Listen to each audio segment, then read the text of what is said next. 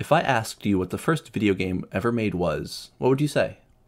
Pong? Space Invaders? My Sims Agents? Wrong. Well, probably. It's hard to trace the origins back to one single game, as it all depends on your definition of a video game.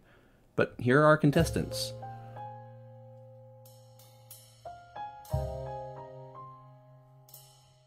"1947's cathode ray tube amusement device is the first, invented by Thomas T. Goldsmith Jr. and Essel Rayman. There was no commercial release, but it had a patent and prototypes were made.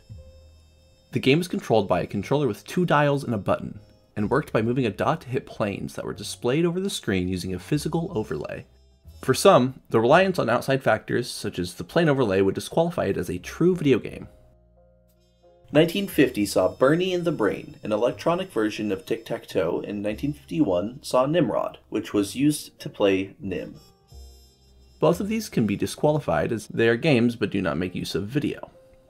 These games use light bulb displays, so a more accurate definition would be electronic game. That leaves us in July 1952 with a game called Draughts, or Checkers. If you disqualified the previous competitors, this is the first video game. The game was programmed by British physicist Christopher Strachey, and you can probably guess what it was about. It's not an especially impressive game, but it is nonetheless a video game.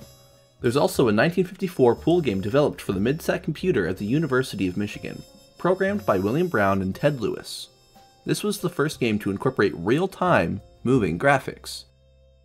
In 1958, a game called Tennis for Two was shown off for 3 days at an exhibition in the Brookhaven National Laboratory, made by a physicist named William Higginbotham. This was arguably Higginbotham's most impressive work, other than when he helped create the first nuclear bomb. Tennis for Two is possibly the first video game created purely for others' entertainment. The game was so popular at the exhibition that it was brought back the next year. After the 1959 show, it was disassembled, and for a long time forgotten until it was dug up years later, as were the rest of these early examples. Which one of these is the first video game can be debated, but in reality, they didn't have much impact on video games as a whole.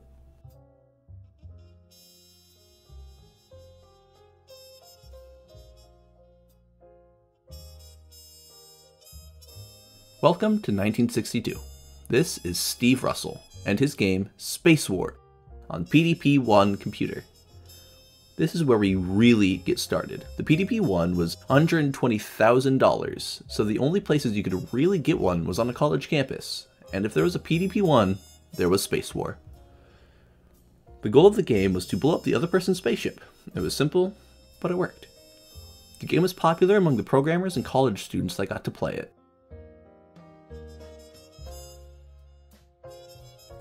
In 1971, Syzygy Engineering, created by Nolan Bushnell and Ted Dabney, released Computer Space, and this looks familiar. So why was this ripoff such a big deal? Well, in this one, you have to put a coin in. Manufactured by Nutting Associates, Computer Space was the first arcade game and first overall video game commercially available. Text-based games were also popping up around this time for computers. The games would give a prompt and the player would give an answer. A few arrived in the 60s, such as the Sumerian game, but they didn't receive as much attention until the Oregon Trail in 1971. June 27th, 1972. Bushnell and Dabney quit Nutting Associates and changed Syzygy Engineering into Atari Inc., naming the company after a term used in the old strategy board game, Go. Then came something new. The Magnavox Odyssey, released in September 1972, this is the first ever video game console.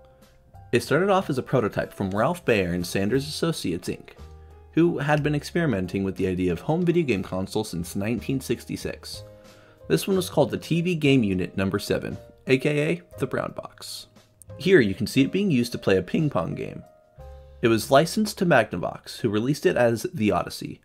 There were a few games with the system, most of them sports games. There was even a game that used a gun. It wasn't super popular, but the right people took notice, and if you think it looks familiar, that's because later that year, Atari came out with Pong. They then got sued by Magnavox and settled for $1.5 million. Nevertheless, Pong was a massive hit in arcades. It also received a successful home console release, and by that I mean there were consoles dedicated to only playing Pong. Pong was getting popular and people were noticing. Around the time, the term video game was starting to be used by the public for the very first time. Everything beforehand we have retroactively applied this label to. For the first time, the general public were aware of video games, and some companies started to see the potential, or at least in Pong they did. There were lots of companies ripping off this rip-off. In fact, there weren't really innovations in video games for a while, it was just a lot of Pong. In order to compete with the Pong clones, Atari released more Pong. In 1976, Nolan Bushnell wanted a single-player version of Pong. Bushnell was the only man on this project not named Steve. He designed the game alongside Steve Bristow and Steve Wozniak. The circuit board was designed by Steve Jobs. Jobs and Wozniak had founded Apple only a month prior to the game's arcade release. Breakout was a breakout success, and ended up spawning clones of its own. But everything would change in 1977 when Atari would release their video computer system, VCS, later renamed to the Atari 2600. The system was priced at $185.95, which equates to about $860 in current money.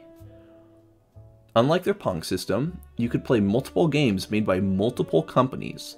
The invention of the swappable game cartridge actually came from an engineer named Jerry Lawson from the failed Fairchild Channel F console in 1976, a year prior to the Atari VCS launch. Meanwhile, the arcade scene was getting big. Space Invaders, Pac-Man, Donkey Kong, and more were rapidly gaining popularity. Space Invaders was an arcade hit when it released in 1978. It was a landmark title for shooting games and probably the most popular game since Pong. Like Pong, it was many people's introduction to video games. One of those young people was a Japanese man by the name of Shigeru Miyamoto, who would go on to design Donkey Kong, which released in 1981. It was another massive hit and a very influential platformer. And now, you can play these games at home, which was a huge deal at the time.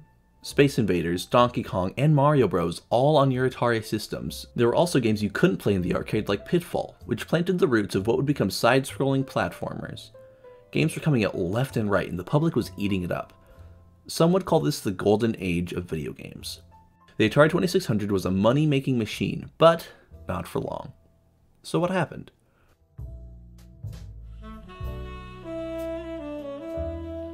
In 1982, Namco's Pac-Man was the highest-grossing video game for the third year straight, and Atari was seeing an unprecedented amount of success.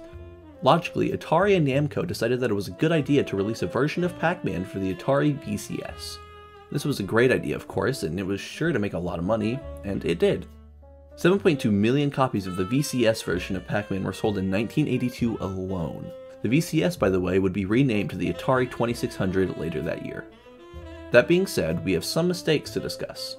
Pac-Man for the Atari 2600 sold a lot of copies. However, Atari somehow overestimated how many copies would be sold, leaving 5 million unsold copies.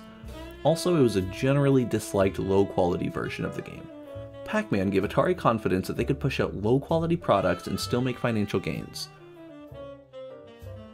Atari's next big idea was to make a game about Steven Spielberg's recent blockbuster hit, E.T., the Extraterrestrial.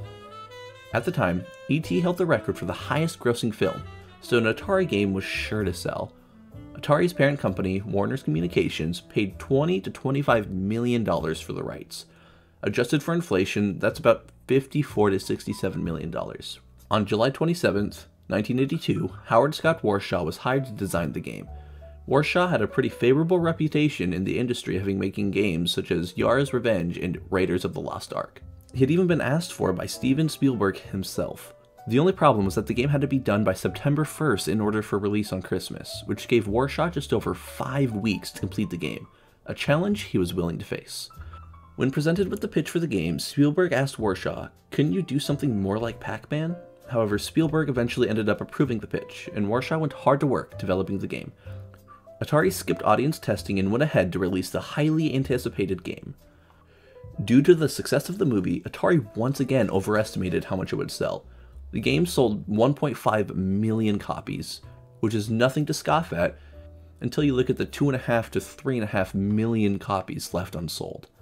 The game was also reviewed very unfavorably by critics and is widely regarded as one of the worst video games ever produced, with many being frustrated about constantly falling down holes.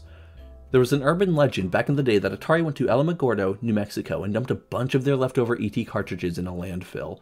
An excavation was done in 2014 to put this rumor to rest, and a bit of comedic genius from the universe among countless other Atari products.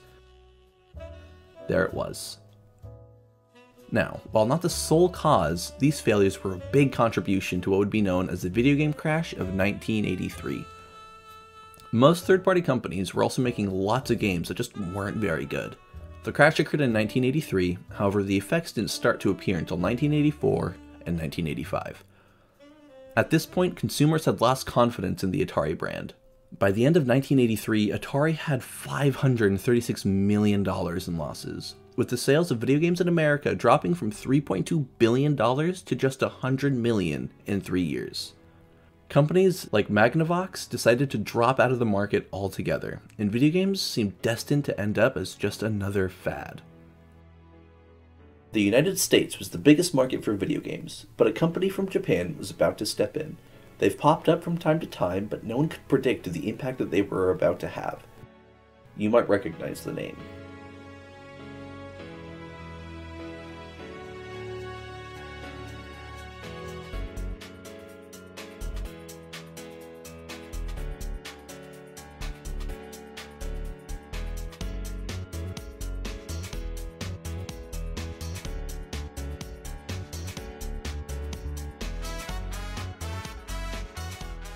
Nintendo has been around for a long time. The company was founded in 1889 by Fusajiro Yamauchi, and to put that into perspective, Nintendo was around when Japan looked like this. They started by making playing cards, Hanafuda cards to be precise. Normal playing cards had been outlawed by the Japanese government due to gambling, but since Hanafuda cards didn't have numbers, they were allowed. Naturally, Nintendo's Hanafuda cards took off, as their biggest customer, the Yakuza, aka the Japanese Mafia, decided to start using their Hanafuda cards for gambling. Nintendo's founder eventually retired from the company in 1929, handing the reins over to his son-in-law, Sekiryo Kaneda, who legally changed his name to Sekiryo Yamauchi prior to taking the job. In 1948 he suffered a stroke and passed the company down to his 21-year-old grandson, Hiroshi Yamauchi. Nintendo continued making playing cards for a while, even acquiring the rights to make Disney playing cards in 1959, which helped in boosting their sales. But even with the extra money flowing in, Yamauchi was getting bored. The 60s were an interesting time for the man. He tried to get into the instant rice and taxi businesses, but the rice stuff flopped, and he just kind of gave up dealing with taxi driver unions. My favorite of his attempted business ventures is neither of those, but rather when he decided to open a love hotel. According to David Sheff's book, Game Over: How Nintendo Conquered the World, the business was, for Yamauchi, a personal passion. It was said that he was one of his own best customers. Which is actually pretty sad considering he had been married for several years. There's no photographic evidence of the place, and it's unclear if the hotel was run under the Nintendo name or was just Yamauchi doing his own thing, but it doesn't really matter. The president of Nintendo had a love hotel, and that's pretty funny. Yamauchi also tried to get into the toy business, but to no immediate success. In 1966, however, Nintendo employee Gunpei Yokoi made himself a little toy that could reach out and grab things, just because he was bored. He later showed it to Yamauchi, who liked it so much that he decided to release it as a proper product. It was called the Ultra Hand, and it was a big success. Over 1 million were sold. Seeing the success, Yamauchi was ready to go all in. He was done experimenting and had even closed his love hotel. Nintendo was now a toy company. The toys did pretty well. LEGO sued him for that one and lost. And in 1972 they partnered with Magnavox to provide casing for the Odyssey's light gun, the Shooting Gallery. A few years later, they started making arcade games, and in 1977 they lost money on their Japan-exclusive Pong clone, the Color TV Game 6. Thankfully for Nintendo, their sequel, the Color TV Game 15, was much more successful. Their first breakout success was their previously mentioned Donkey Kong arcade game.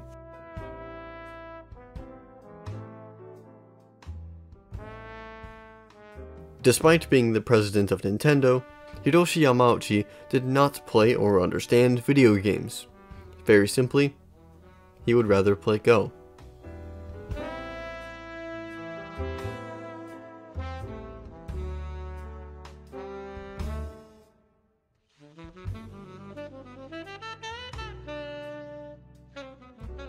In fact, the only time he played a video game in his entire life, it was a version of Go.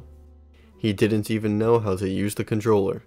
This fact is coming from Bulletproof Software founder and one of Yamauchi's few close friends, Hank Rogers. What Yamauchi did know was business, and now with the American industry in shambles, Nintendo was about to save video games.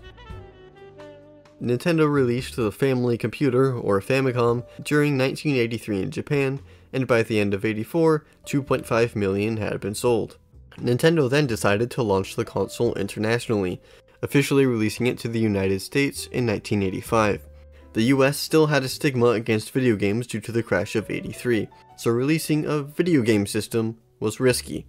Therefore, Nintendo decided to make this video game system not seem like a video game system, by renaming it to the Nintendo Entertainment System, and redesigning it to look nothing like a video game machine. It would keep this new title for all future releases outside of Japan, except for in India and Korea.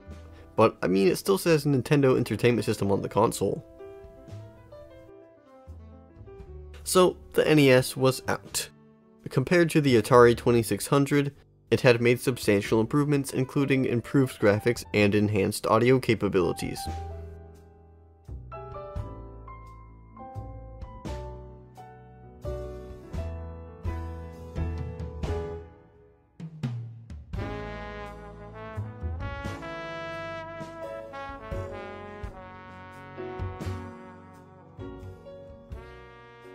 Then, Nintendo released Super Mario Bros. Super Mario Bros. Was a breath of fresh air for gaming. The platformer was more focused on going on an adventure than getting a high score. Also, it was fun, and would go on to be the best-selling game for the next 24 years. The game spawned several sequels, a TV series, movies, and a seemingly infinite amount of spin-off games.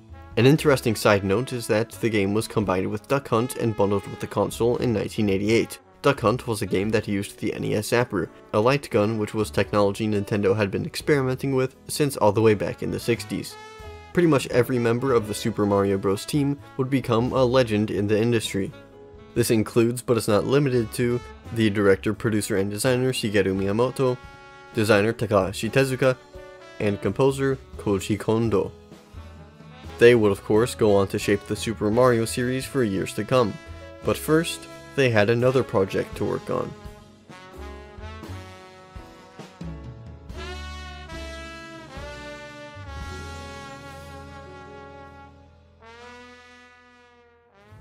The Legend of Zelda released in 1986 for the Famicom Disk System, a disc-based add-on to the Famicom that utilized floppy disks to play games.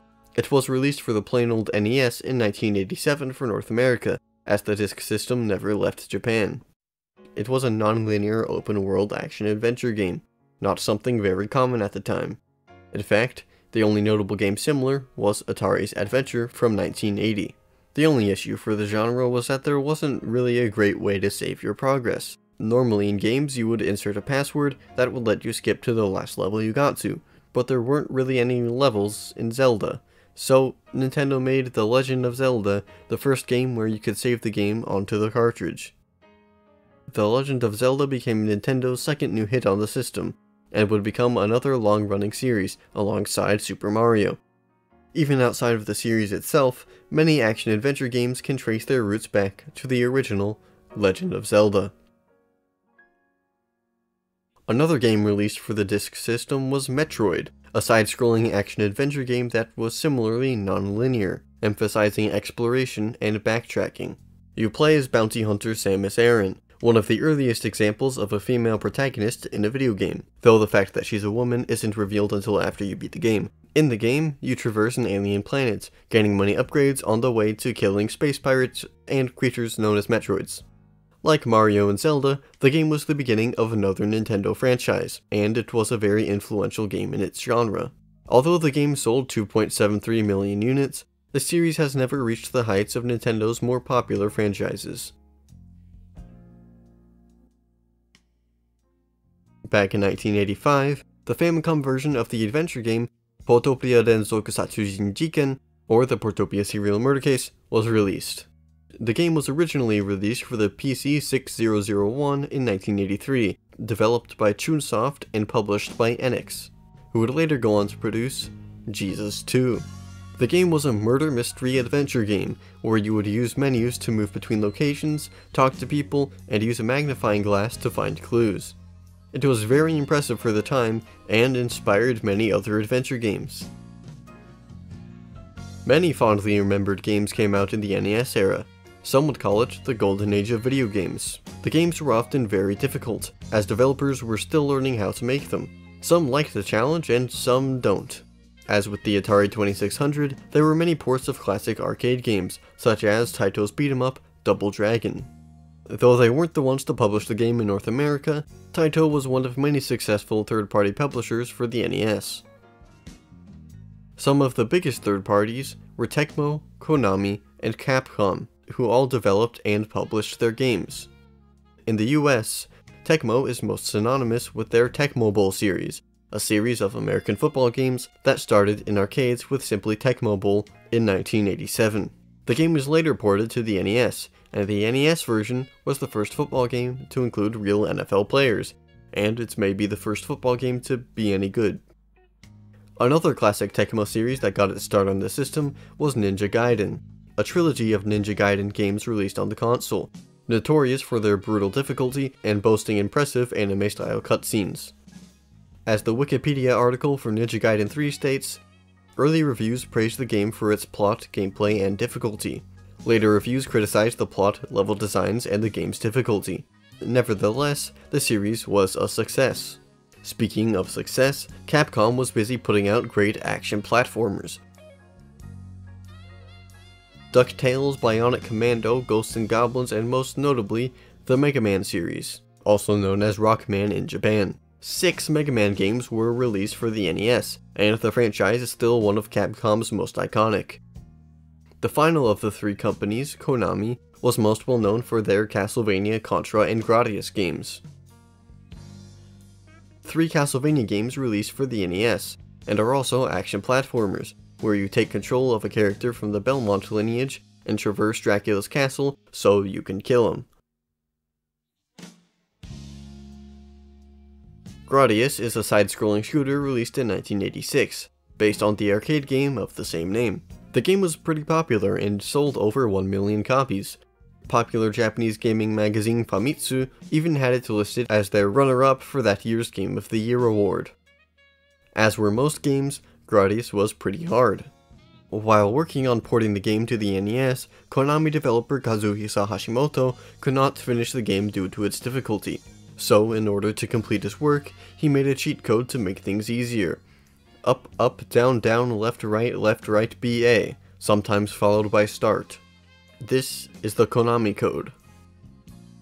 He meant to remove the cheat code before the game was released, but when the game shipped, it was still there. Initially, not many found out about it, but other developers at Konami took notice and started implementing it in their games. One game that utilized the Konami code was Contra, a popular run-and-gun shooter. The code became widespread after the first issue of Nintendo Power magazine revealed that it gave the player 30 extra lives in Contra. This was very helpful in the game, as it was infamously difficult. The Konami code is now a fixture in pop culture. The code and variations of it have been implemented in many other Konami games, as well as non-Konami games, and it has been referenced in everything from movies to TV shows and even music. Moving on, let's talk about one of the most popular genres of the era, the RPG. Well, at least popular in Japan. The early years of RPGs in Japan saw games like the Black Onyx in 1984, which was developed by Bulletproof Software and its founder, Hank Rogers. The game is one of the first examples of a successful RPG in Japan, selling 150,000 copies. But the popularity of the Black Onyx was nothing compared to that of Enix's new game, Dragon Quest. Dragon Quest was inspired by the tabletop RPG Dungeons & Dragons, as well as the video game RPGs Ultima and Wizardry. The game was released to Japan in 1986, developed by Chunsoft and published by Enix. The game was written and designed by the Portopia serial murder case creator Yuji Horii. The game's top-down perspective in an open world, random encounters, menu-based combat, and dialogue options would all become staples of the JRPG genre. No one had seen anything like it. The game did very well and was extremely popular, in part due to ads and articles placed in the popular Shonen Jump magazine, where the game's character designer Akira Toriyama was publishing his manga Dragon Ball. Dragon Quest was brought to the West as Dragon Warrior, although to much less fanfare. The game's sequel, Dragon Quest II, came around in 1987, and improved on much of what the first game had to offer, most notably including a party system. 2 did even better than the first game, but I don't think looking at numbers will properly indicate its popularity. The game's menu theme was turned into a J-pop song, and happened to be the first song in J-pop singer Ana Makino's career. The song was also used as a fight song for the Chibarote Marines, a professional baseball team. Let's take a listen.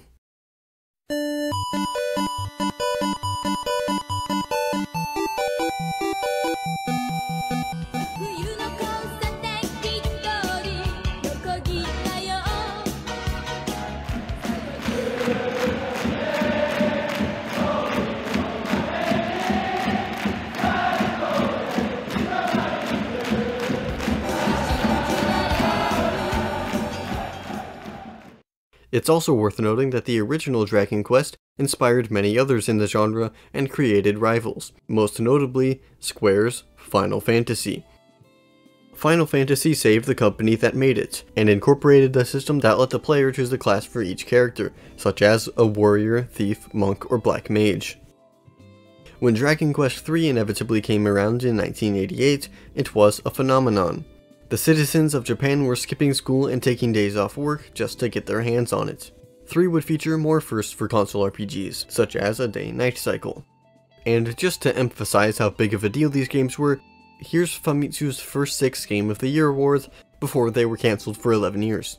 And in 2006, Famitsu let its readers vote on the top 100 games of all time. Bold claim considering they had not seen the games from the future yet. Anyhow, Dragon Quest III is number 3 on that list, 18 years after its initial release. Back to 87 for a bit, though not RPG related, Nakayama Miho no Tokimeki High School was released. The game was developed in collaboration between Square, who had just finished work on Final Fantasy, and Nintendo, more specifically Nintendo R&D 1, the team behind Metroid. The game was produced by Gunpei Yokoi, the creator of the Ultra Hand and producer of Metroid. The game's writer and one of the designers was co-creator of Metroid, Yoshio Sakamoto. The game's other designer was Final Fantasy creator Hironobu Sakaguchi. The soundtrack was composed by Final Fantasy composer Nobuo Uematsu, and Metroid composer Hirokazu Tanaka also worked on the project. Although not listed in the credits for the game, Hiroshi Yamauchi called in famous copywriter, essayist, and lyricist Shigesato Itoi for expert advice on the game, after seeing him talk about his love of video games on TV. This was Itoi's first connection with Nintendo, and he would go on to create the Mother or Earthbound series, and also do a lot of other things. The game in question was the first ever dating sim, and featured the very real then-idol Nakayama Miho. You could hear a personal message from Miho herself by calling a phone number given to you by the game. Besides that, it was a mostly normal adventure game, following the standards set by the Portopia serial murder case.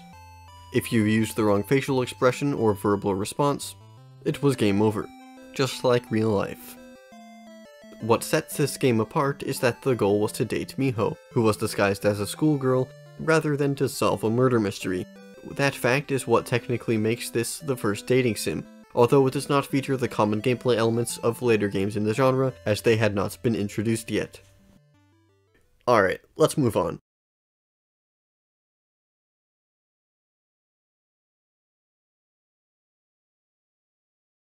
You've probably heard of Tetris. The game single-handedly popularized the puzzle game genre.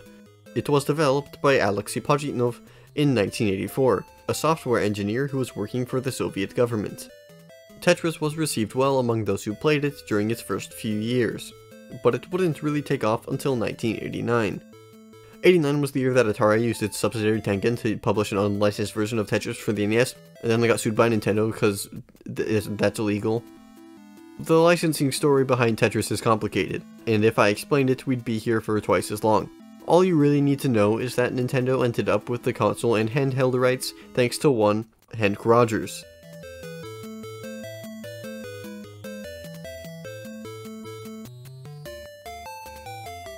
Oh, right, 1 month later, Tetris released for Nintendo's new little invention, the Game Boy, created by Gunpei Yokoi. The Game Boy was not the first handheld console, but hey, how many people do you see walking around with a Milton Bradley Microvision? The Game Boy was like an NES in your pocket, except it had no color.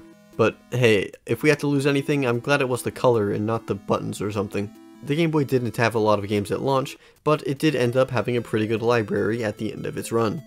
Basically, any big franchise that was on the NES was on the Game Boy as well. This was most of the public's first introduction to handheld gaming. Nintendo had a surefire success on their hands, but they were about to have their first legitimate competition.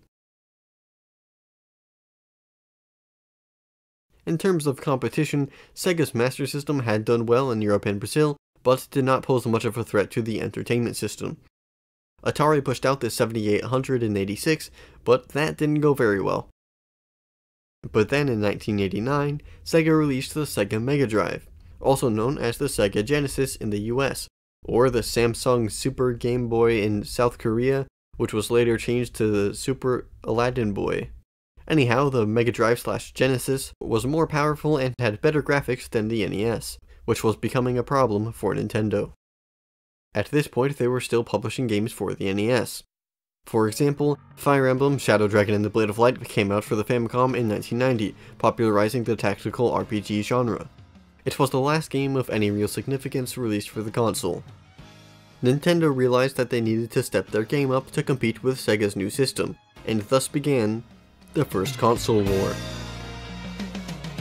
Super Nintendo, Sega Genesis.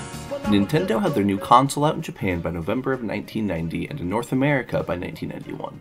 It was called the Super Famicom in Japan and the Super Nintendo Entertainment System in the West. Nintendo was already on top of the market, so Sega was fighting an uphill battle. However, it was a challenge they were willing to face. One of Sega's most successful ideas was to appeal to the US market by releasing games with celebrities attached, such as Michael Jackson's Moonwalker. Most of these were sports games, though, featuring the names of popular athletes. One of these was Joe Montana Football. Of course, American football video games had been on every major console since the Magnavox Odyssey. But everything this side of the Tecmo Bowl was,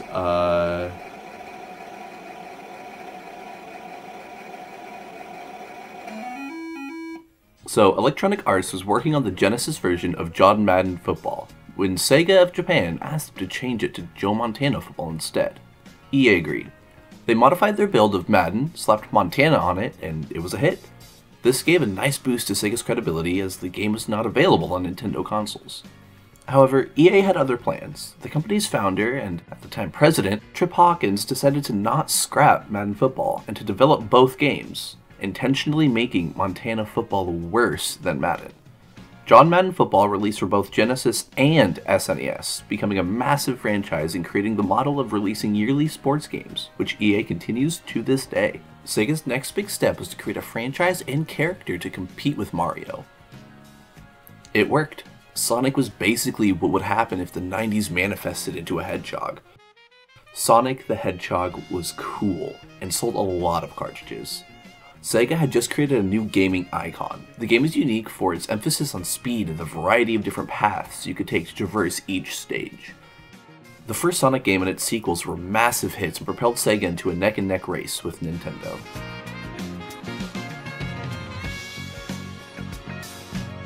On PC, Sid Meier's Civilization came out, starting the iconic turn-based strategy series and creating the 4X subgenre. DMA Design released Lemmings this year as well. The gameplay consisted of guiding these little lemmings through a level to the exit. It was a very original and fun idea, and you can still find Lemmings on many best games of all times lists. Also, in 1991, Capcom's Street Fighter II redefined the fighting game genre. It helped revitalize the arcade scene, introducing an iconic cast of unique characters and improving on the combo concept among others. It also popularized beating up your friends in video games instead of real life.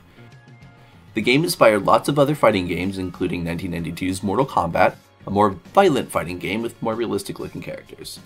Apparently, if a 6-year-old rips out someone's spine in video games, it means they're going to do it in real life, so the US made a rating system called the ESRB. I wonder what would happen if you put Mario in a car, said Nintendo in 1992. The answer may surprise you. This was the start of one of Nintendo's most popular franchises and inspired a whole new genre of games, aptly named the kart racer. Alright, it's been a while, so let's take a break from video games. The Seattle Mariners of the Major League Baseball were being set up to move to Tampa Bay in 1992, to the dismay of their fans. But the Mariners are still in Seattle and Tampa Bay has their own team now, so what happened? Well, Hiroshi Yamauchi just swung in and bought the Mariners as a gesture of goodwill to the citizens of the Pacific Northwest, as Nintendo of America is based in the Seattle area and has brought Yamauchi a lot of success. Yamauchi was surprised by the positive reception from the people of Seattle. When American people say they are happy, they are happy. It was very astonishing, said Yamauchi in an interview with the Seattle Times. I could desire no more, only that I could see such joy. Then I would see that the money I spent is alive. Despite having bought a baseball team, Yamauchi had never attended a baseball game and never would. Not even when the Mariners played in Japan, though at least he watched that one on TV. He didn't dislike baseball, but he didn't really like it either. After buying the team, he was asked what he did do in his free time. He said that sometimes he would play Go. I wonder what would happen if you put Mario in a Mario movie, said Nintendo and some film companies. The Super Mario Bros. Movie would set the standard for video game movies, but was not a good standard to set, and video game movies have had a bad reputation ever since. Speaking of not good reputation, Nazis. Back in 1981, a game called Castle Wolfenstein was released. You play as a prisoner of war in a fictional Nazi castle and try to kill Nazis to escape. It looks like this. It got a sequel called Beyond Castle Wolfenstein in 1984, which looks like this. Here is Wolfenstein 3D, released in 1992 for DOS, developed by id Software. A small team of people worked on the game, including programmer John Carmack, as well as designer John Romero and Tom Hall. Both Johns have mentioned influence from arcade games, Space Invaders in particular. Anyhow, Wolfenstein 3D was a first-person shooter. Not the first first-person shooter, heck, it wasn't even the first one made by id Software. But it was the game that popularized the genre and inspired many more. Many people had never seen anything like it. Riding off the success of Wolfenstein 3D, Doom the next year. Doom refined the gameplay of Wolfenstein 3D and was an even bigger hit. Most FPS games released in the years following were called Doom clones. You played as... wait, Bill Gates? These games are getting really realistic. Next year I might even play in the big Doom tournament. You might wonder what I'm doing here. Windows 95 is the game. Don't interrupt me. Fantastic. Well, I better go work on cleaning up this neighborhood here. So I'm off. See ya. Okay then. You play as a space marine killing demons from hell with a bunch of guns, and space guns and a chainsaw and your fist. It was awesome. The most important part of the game, however, was deathmatch. The deathmatch mode allowed up to 4 players to connect to an online network and play a competitive head-to-head game. The game was so popular it crashed networks upon release because so many people were trying to download it at the same time. Doom was a household name in the 90s, and the game is one of the main reasons why first-person shooters became as popular as they are today.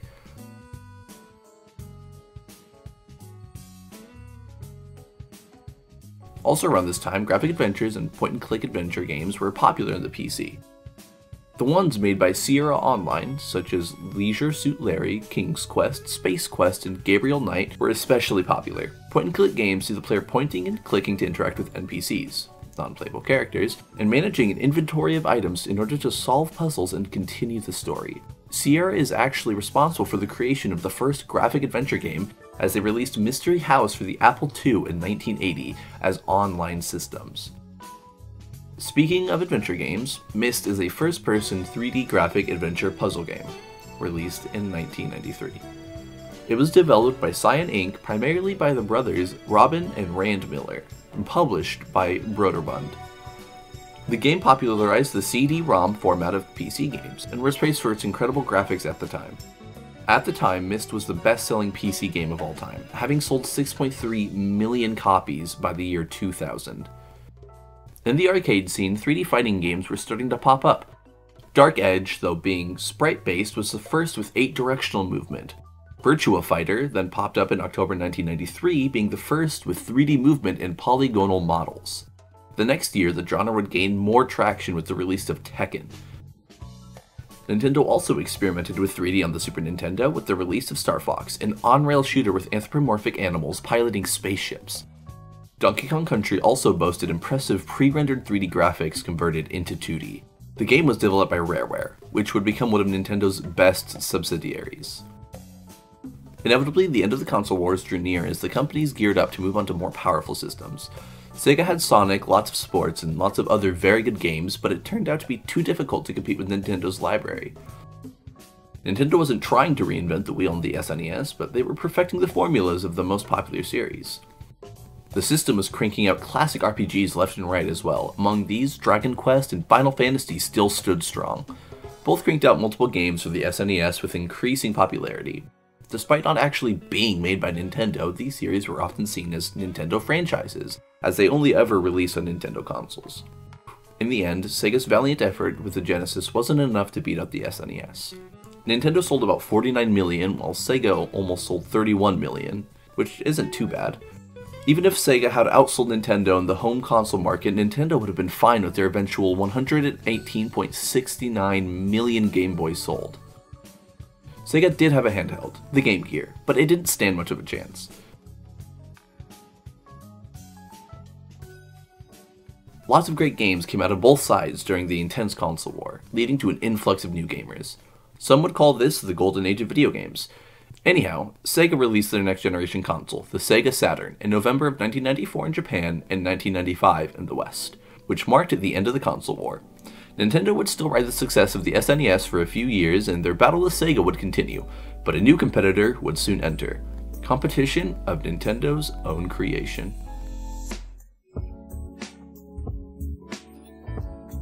Back in 1988, Nintendo and Sony agreed on a partnership to produce a CD-ROM add-on for the Super Famicom. Third-party developers were anticipating it, as the Super Disc format, as they called it, would be much easier to produce games for. At the 1991 Consumer Electronics Show, Sony went on stage to announce their new project, a console with a cartridge slot for Super Famicom games, as well as a built-in CD-ROM drive for Super Disc games. They called it the PlayStation. The very next day, Nintendo got on stage and announced that they were dropping Sony, and were instead partnering with Philips, Sony's biggest rival. This might be the most catastrophic mistake that Nintendo has made to date. Sony was rightfully not very happy about it, but they still wanted to get into the video game industry, and made an attempt to mend the relationship between the two companies. They struck a deal with Nintendo again in 1992, but nothing would ever come of it. Sony later tried to pitch a CD-ROM console to Sega, but upon being declined, they realized that if they wanted to break into the industry, they would have to do it by themselves. Nothing ever came out of Nintendo's deal with Philips either, as no CD-ROM add-on was ever released for the SNES, and the only thing to come out of it was a few awful Mario and Zelda games for the Philips CDI.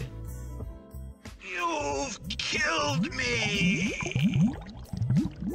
Good. And on December 3rd of 1994, Sony released the PlayStation in Japan. The next generation of consoles would not begin in North America until 1995, and the companies would show off their new systems at the first ever Electronic Entertainment Expo, or E3. Nintendo was there, but they didn't really show anything as they had delayed their upcoming console, the Ultra 64, by a year. Sega got on stage to show off the Saturn, and said this. We started our rollout of Sega Saturn yesterday. We're at retail today in 1,800 Toys R Us, software, etc., and electronic boutique stores around the U.S. and Canada. Our retail price is between $3.99 and $4.49. $3.99 was a steep price, and Sega had decided to release the console early, which angered retailers and led to a lack of proper marketing, meaning that many people didn't know that the console came out or even existed. When Sony got on stage, they did this. Some of you might actually want to know what that price is. Since it's a beautiful day here in Los Angeles, I'm going to ask Sony Computer Entertainment President of America, Steve Reyes, to join me for a brief presentation.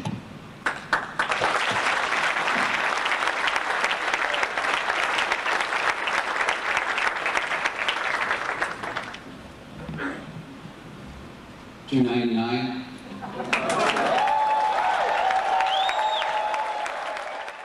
Sony had already one-upped Sega, and despite a pretty good launch in Japan and some good games, the Saturn would go on to flop hard. It didn't even have a mainline Sonic game. The real competition this time around was between Nintendo and Sony. Before we go deep into this war of the consoles though, let's talk about Tokimeki Memorial, a very popular game in Japan and a seminal entry in the dating sim genre. It even attracted people who weren't fans of that type of game. The game was developed and published by Konami, being written by Koji Igarashi. The first game Igarashi ever played was Pong, and the game called Crazy Climber inspired him to get into game development. The man had programmed a couple of games, but Tokimeki Memorial was the first time he wrote one. He had help from his at the time girlfriend and later wife, who was also working at Konami, but on Castlevania. Tokimeki Memorial originally released for the PC Engine in 1994, but gained its popularity upon its 1995 release for the PlayStation. It was also released on the Sega Saturn and Super Famicom, but the PlayStation version is generally considered to be the best. It was not released outside of Japan, but there was a New York Times article written about it.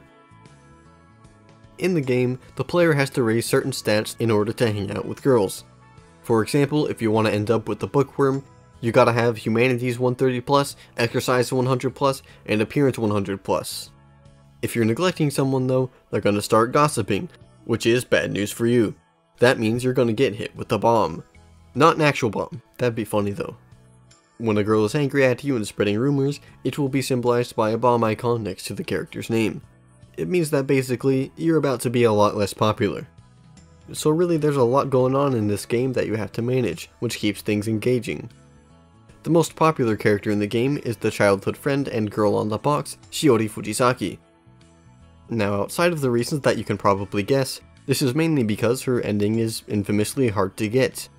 You have to have extremely high stats in every category, so you really have to put in the work to earn the love of Shiori Fujisaki. Miho Nakayama's Tokimeki High School may have technically created the genre, but Tokimeki Memorial put it on the map.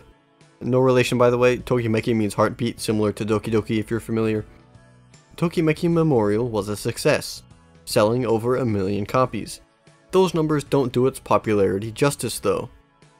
The sales of Tokimeki Memorial related products reached over 10 billion yen. That's over $90 million.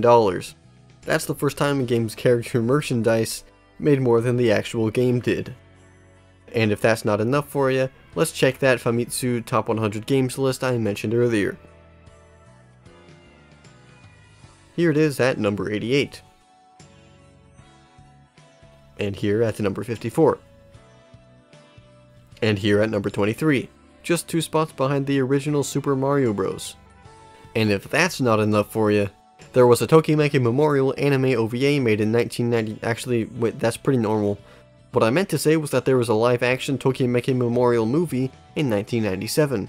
It doesn't actually have much to do with the game, but it does have Shiori Fujisaki, portrayed here by Kazue Fukishi in her film debut. So yeah, Japan loved Tokimeki Memorial. The popularity of Shiori Fujisaki in particular cannot be overstated either. She has appeared in all sorts of spin-offs and has transcended the series itself, being referenced, making cameos, and appearing in crossovers. But you would be wrong to think it stops there. Shiori Fujisaki was also an idol. A virtual idol. That New York Times article mentions it right off the bat.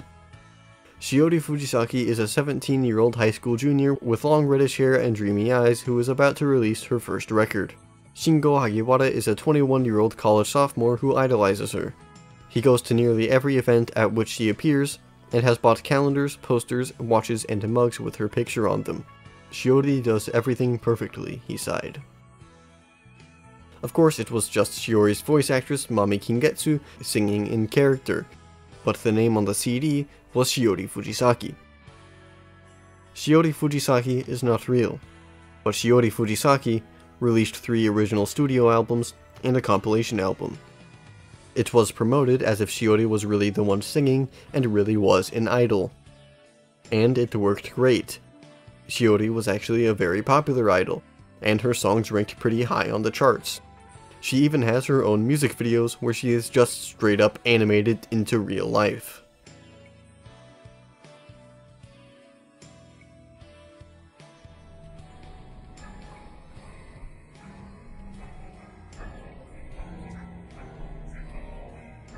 Maybe she's real after all. Alright, let's get back on topic. Video games. Nintendo 64.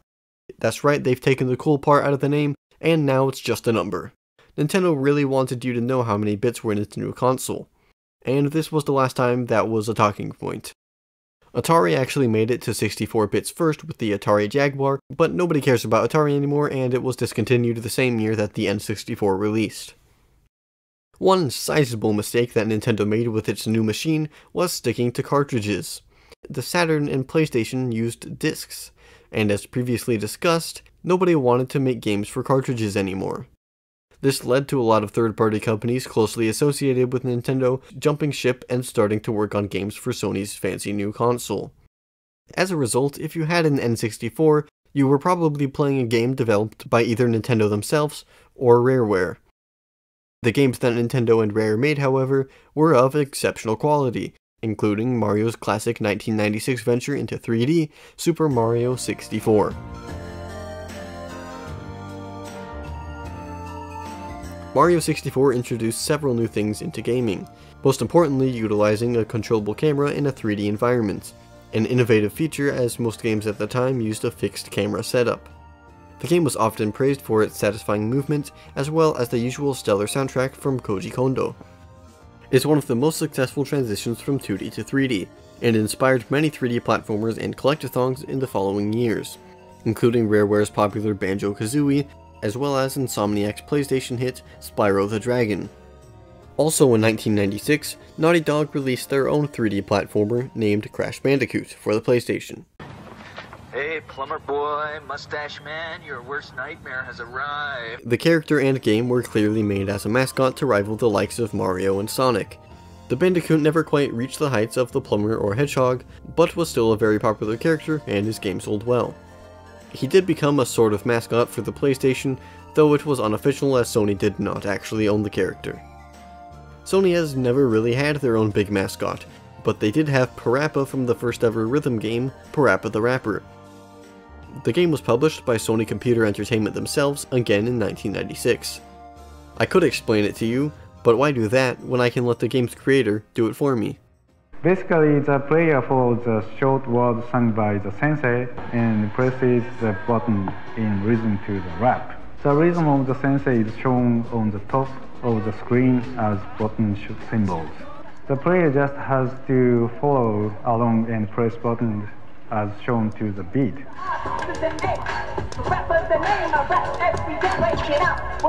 If the player presses the wrong button or is off the beat, the score will go down.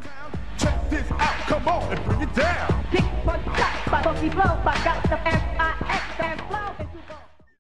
The game was revolutionary and would inspire, more rhythm games, most notably in the arcades in the following years, as Dance Dance Revolution came out in 1998.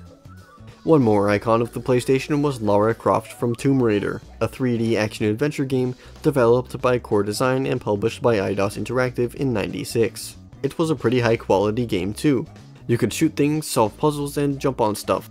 Lara Croft was really the most important part of the game though. Strong female protagonists were hard to come by, the only other of note being Metroid's Samus Aran. Lara Croft was in a lot of commercials, and the game sold very well, becoming a franchise featuring frequently fun games. Actually, there was another popular game in '96 with a female protagonist.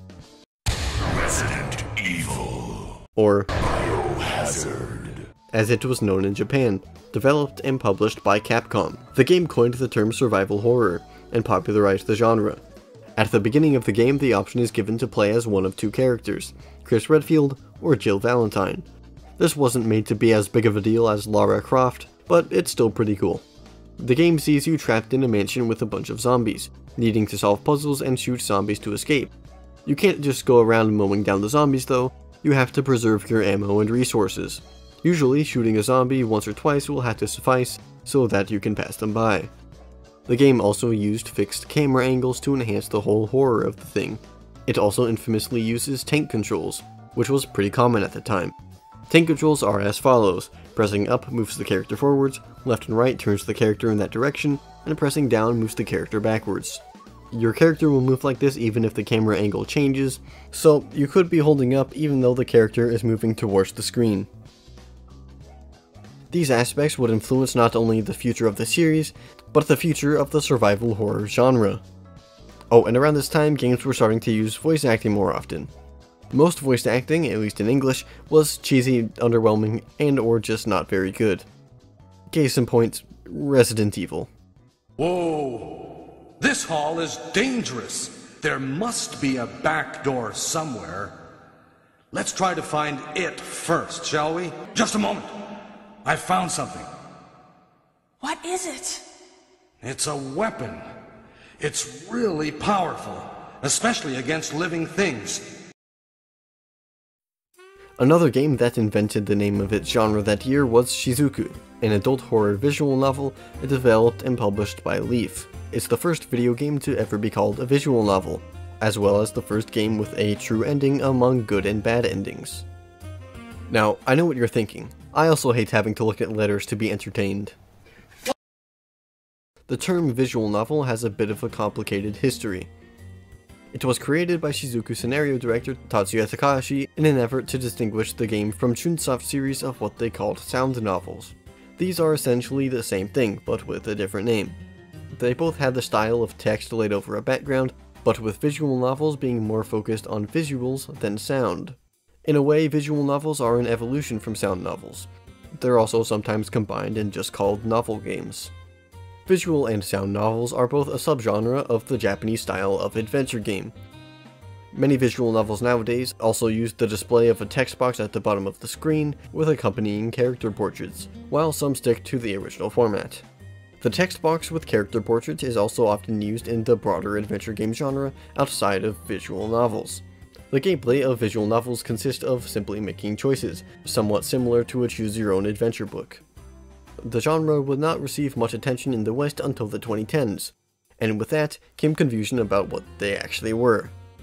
There's no clear reason for this, but the Western definition of visual novel now encapsulates Japanese adventure games instead of being the other way around. This is probably in part due to the similar presentation, as having a text box and a character sprite is common in both types of games. Adventure games outside of the novel subgenre like the Portopia Serial Murder Case, Ace Attorney, and Danganronpa are distinctly different from novel games such as Shizuku, Fate's Day Night, and Katawa Shoujo. Main difference being that adventure games are more focused on problem solving and or puzzles, and can completely block your progression. Whereas in novel games, the gameplay is more like reading a book and making choices that impact the narrative. And you can't get the game over in novel games, but rather a bad ending which makes you have to try again to get a different ending. Western gamers also loop dating sims into the visual novels genre sometimes, but this would also be inaccurate, though understandable. While they can be similar, not all visual novels are even romantic. The first thing that was likely Leaf's third visual novel, Two Heart, which also ended up with a decent amount of popularity. In games like Two Heart, the love interest you end up with, if any at all, is dependent on the choices you make, rather than your statistics, as seen in Tokimeki Memorial. Alright, I think I'm done with that topic. Fun fact though, Two Heart sequel, Two Heart 2 is in that top 100 list. On to the next topic. The Bullet Hell Shmup series, the Toho project, had its first 3 releases in 1997 for the PC-98. Bullet Hell is an awesome name for a genre, and a type of shoot 'em up that is typically very difficult, as the screen is filled with lasers and bullets and stuff. I think the gameplay describes itself.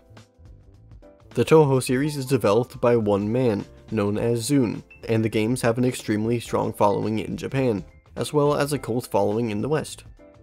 Also in 97, Sony released the DualShock controller, a controller with 2 analog sticks, which was pretty cool. Many games were compatible with the analog controls, but the first game to flat out require them was Ape Escape in 1999. You used the left stick to move, and the right stick to use a gadget. For example, flicking the stick in the appropriate direction to capture a monkey with a net. Dual analog sticks would become the standard for video game controllers, and this is where it started. A game called Gran Turismo was also compatible with the DualShock, and was the PlayStation's quintessential simulation racing game. Gran Turismo set the standard for simulation racers on consoles, with the most realistic physics in the genre at the time of its release. Plus it had 140 cars, including some real cars. That's pretty good. Gran Turismo is the second best-selling PlayStation game, with almost 11 million units sold. Gran Turismo 2 is right behind it at just over 9 million. Over at Konami, the success of the first Tokimeki Memorial demanded a sequel, but the first game's writer, Koji Igarashi, didn't want to be a part of it, and asked to be transferred to the Castlevania team. His wish was granted, and he started work as writer and programmer on Castlevania Symphony of the Night. He later took over the project as assistant director, as the previous director had been promoted. Symphony of the Night is a 2D side-scrolling action RPG adventure. It's called a Metroidvania. Metroidvania gameplay consists of side-scrolling action on a large connected map, with the player obtaining items and/or abilities in order to open up different parts of the map and progress in the game. The Metroid part of the name comes from the Nintendo series Metroid, specifically the original Metroid that popularized that type of gameplay, and Super Metroid which improved upon its foundation. Despite Castlevania also being a popular NES series, it didn't take on this type of gameplay until Symphony of the Night, which is where the Vania part of the title comes in. Metroidvanias have since become more popular, especially in the 2010s, with indie titles such as Hollow Knight and Axiom Verge. Symphony of the Night helped to define the genre, and was released for the PlayStation in 1997 to critical acclaim. Its sales were not astounding, but it did sell a solid 700,000 units. Over on the N64, Rareware proved that first-person shooters could work on the console with GoldenEye 007, a tie-in with the James Bond movie of the same name. The genre was previously believed to only be able to work on PC.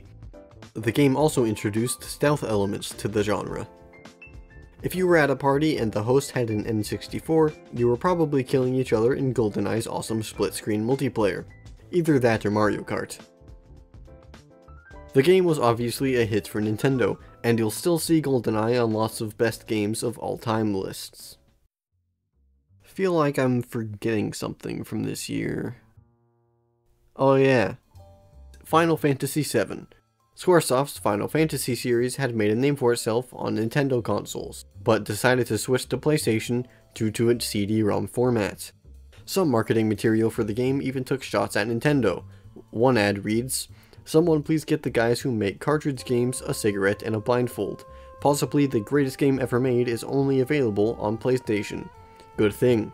If it were available on cartridge, it'd retail for around $1,200. Beyond the edge of reality lies a story of ultimate conquest, a story of war and friendship, a story of a love that can never be, and a hatred that always was. The game was marketed in the US as a cinematic, movie-like experience, mainly featuring cutscenes in the trailers done by Square's CGI animation studio, Visual Works. They may look rudimentary now, but at the time, no one had seen anything like it. Visual Works has continued to set the standard for CGI cutscenes to this day. They have since been combined with Image Arts to make Square's Image Studio division. To the dismay of some fans, the game did not actually look like this in-game, but the blocky field models were made up for by the rest of the game's content. Thankfully, Squaresoft had a development team that was very familiar with the series, and knew exactly what they were doing. The game was, and is, often praised for its amazing story, which was written by Kazushige Nojima, alongside director Yoshinori Kitase, both of whom have an extensive history with the franchise. The original script for the game was written by the game's producer and Final Fantasy creator Hironobu Sakaguchi. The man behind the game's iconic character designs, Tetsuya Nomura, also had some creative input in regards to the story, as he was the one to stop Kitase from killing off almost every single character.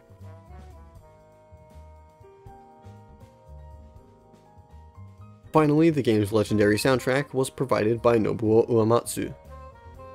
Due to the story, soundtrack, cinematic feel, and the gameplay, the game received critical acclaim and massive popularity, being the first JRPG to break into the mainstream in the West. The game is the best-selling on the PlayStation with nearly 13 million copies sold. Years later, a veteran game developer stated, "I always remember back to Final Fantasy VII. When I first played FF7, that to me defined the genre." And on Famitsu's Top 100, it's number 2.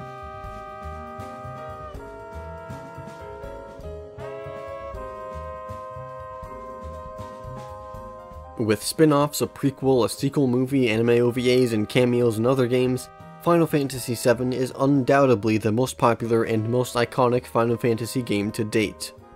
Even scrapped ideas from the game's development would come into other projects.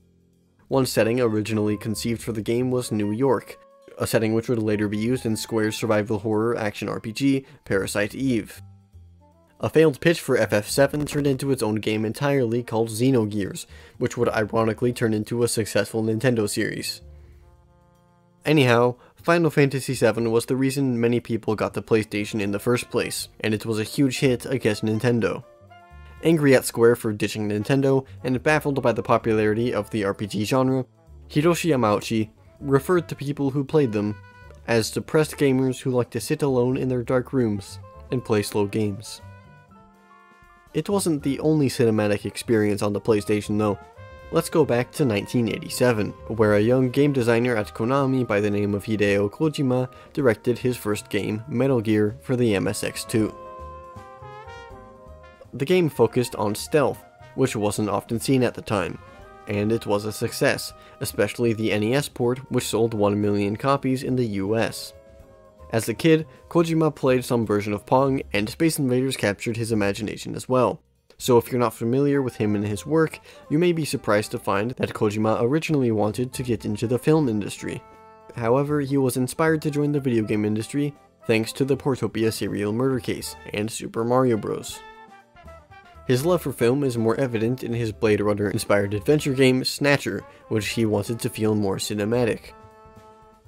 The same goes for his 1994 adventure game, Policenauts. Both games received critical acclaim.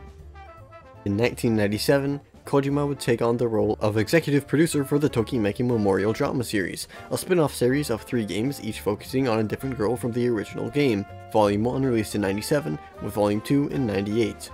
But before the Shiori Fujisaki-focused final volume, Kojima and his team finished up their next big project, Metal Gear Solid.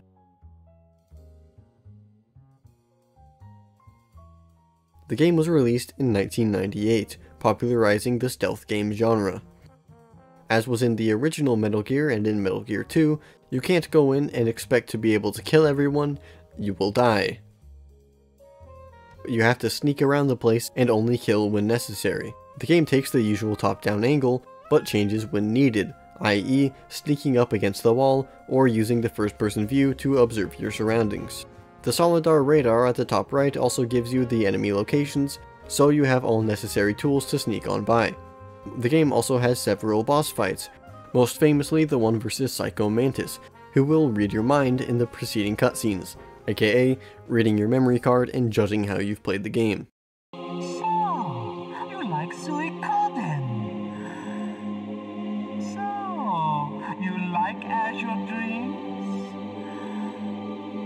you like Castlevania, don't you? You enjoy role-playing games. I see that you enjoy Konami games. This was originally planned to go even further.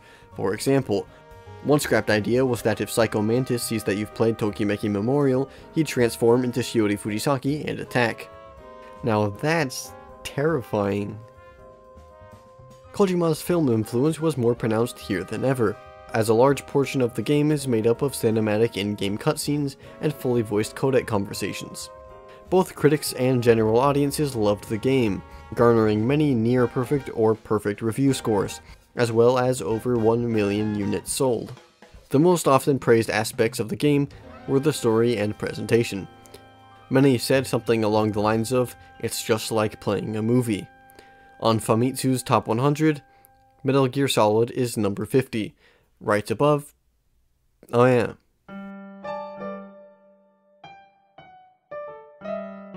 Developed by Game Freak and published by Nintendo, Pokemon Red and Blue released in 1998. In North America, that is.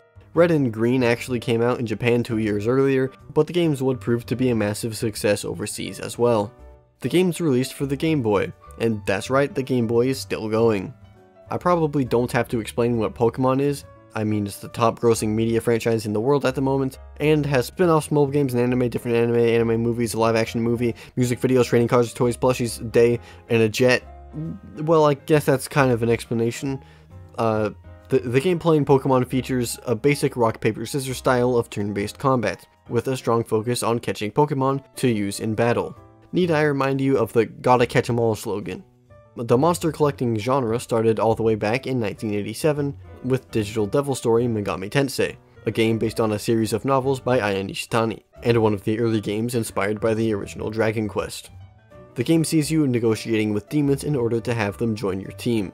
The Megami Tensei franchise would later branch off from the books and retain this mechanic in its future sequels and spin-offs. A similar mechanic is seen in Dragon Quest V. What set Pokemon apart was that there was 151 Pokemon in the game, and each version of the game had exclusive Pokemon that you couldn't get in the others.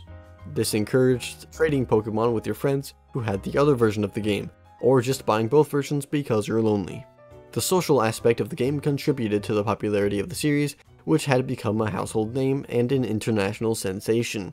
Pokemon Red, Blue, Green, and Yellow have sold a combined 47,690,000 units since release. Alright, The Legend of Zelda Ocarina of Time, Nintendo, 1998. You've probably heard all this already, so I'm gonna make it quick. Ocarina of Time is a very influential game and became the template for 3D action-adventure games, especially with the introduction of the Z-targeting mechanic, where you lock onto an enemy and the camera follows them. The game's director was Eiji Aonuma. Aonuma was hired at Nintendo as a graphic designer in 1991. But he had never played a video game before, so his at-the-time girlfriend lent him the first Dragon Quest and the Portopia serial murder case. Little did she know the effect that Aonuma's games would have on the industry. Ocarina of Time also has good music by Koji Kondo and a good story. A lot of people consider it to be the greatest game ever made. Alright, we're almost out of 1998. Let's get back to first-person shooters with Valve's Half-Life. Half-Life was something new for the genre, as it was much more unique and story-focused than anything that had come before. Previously, games would start, give you a gun, and now go shoot things. In Half-Life, you have an actual story with scripted events, voice acting, and everything. Instead of being a beefy space marine killing demons, you're a theoretical physicist just trying to survive. The game also mixes things up with puzzle solving, platforming, and smarter AI than the other games in the genre, meaning you can't just hop in a room and immediately kill everything. After its release, the game was heralded as the best ever FPS, or at least the best since Doom. As of 2008, the game has sold 9.3 million units. 1999 was another year with a lot of good games. Not all are important to talk about extensively, so here's a speed round of great 1999 video games that aren't super important. There was Pokemon Gold and Silver, and great fighting games that came to arcades like Street Fighter III Third Strike and God of Mark of the Wolves. Capcom returned to survival horror with Dino Crisis and Resident Evil 3 Nemesis, while Konami released their answer to Resident Evil with Silent Hill. The equally terrifying Mario Party came out this year, as did the original Super Smash Bros., where Nintendo's All-Stars and Jigglypuff kill each other. And there's even more sequels, including System Shock 2, Spyro 2, Rayman 2, Age of Empires 2, Persona 2, Innocent Sin, Final Fantasy 8, Chrono Cross in Japan, and Tokimeki Memorial 2, where girls can now pronounce your name. Crash Team Racing lets you drive a go-kart as Bandicoot, and Roller Coaster Tycoon lets you build roller coasters. There's also Tony Hawk's Pro Skater, Jet Force Gemini, and the greatest of them all, Pepsi Man. Alright, this generation of consoles is winding down now, so let's take a look at the results. In last place we have the Sega Saturn with over 9 million units sold. In the second place we have the Nintendo 64 with almost 33 million. And then there's the PlayStation with over 100 million. Yeah, it wasn't even close. Overall though, it was a pretty good generation. Tons of great games, higher quality though often compressed audio due to games being on CD, and that 3D thing as well. Some would call this the golden age of video games.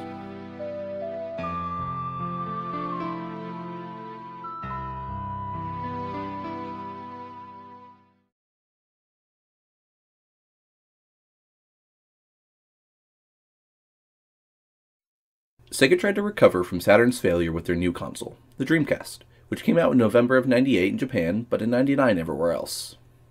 Except for India, they had to wait another year. It had some cool games and the first 3D Sonic games, the first of which being the best-selling on the console. In 1999, Sega released Shenmue, an ambitious open-world game where you can interact with just about anything. Despite not really playing video games, creator Yu Suzuki helped to make Shenmue an enjoyable experience. Most notably, it pioneered the QuickTime event, a mechanic which has since been used in way too many games. The game was supposed to be the first part of a multi-part epic and sold over 1 million copies. Unfortunately though, it was a financial disaster as it cost way too much to make. It did get a good sequel though. The year 2000 was the last year for Nintendo and Sony to push out games before their consoles became irrelevant. Notable games were WarioWare's Perfect Dark, a spiritual successor to GoldenEye, and Banjo-Tooie. There was also Majora's Mask, Final Fantasy IX, Tony Hawk's Pro Skater 2, Paper Mario, and Mario Tennis. PC games were still thriving as well, as they got Deus Ex, Diablo 2, and The Sims, which popularized life simulation games, in case you didn't have one. This was also the year that China banned the production, import, and sales of consoles. Despite Sony and Nintendo finding some workarounds, many Chinese gamers just turned to PC games instead, and piracy.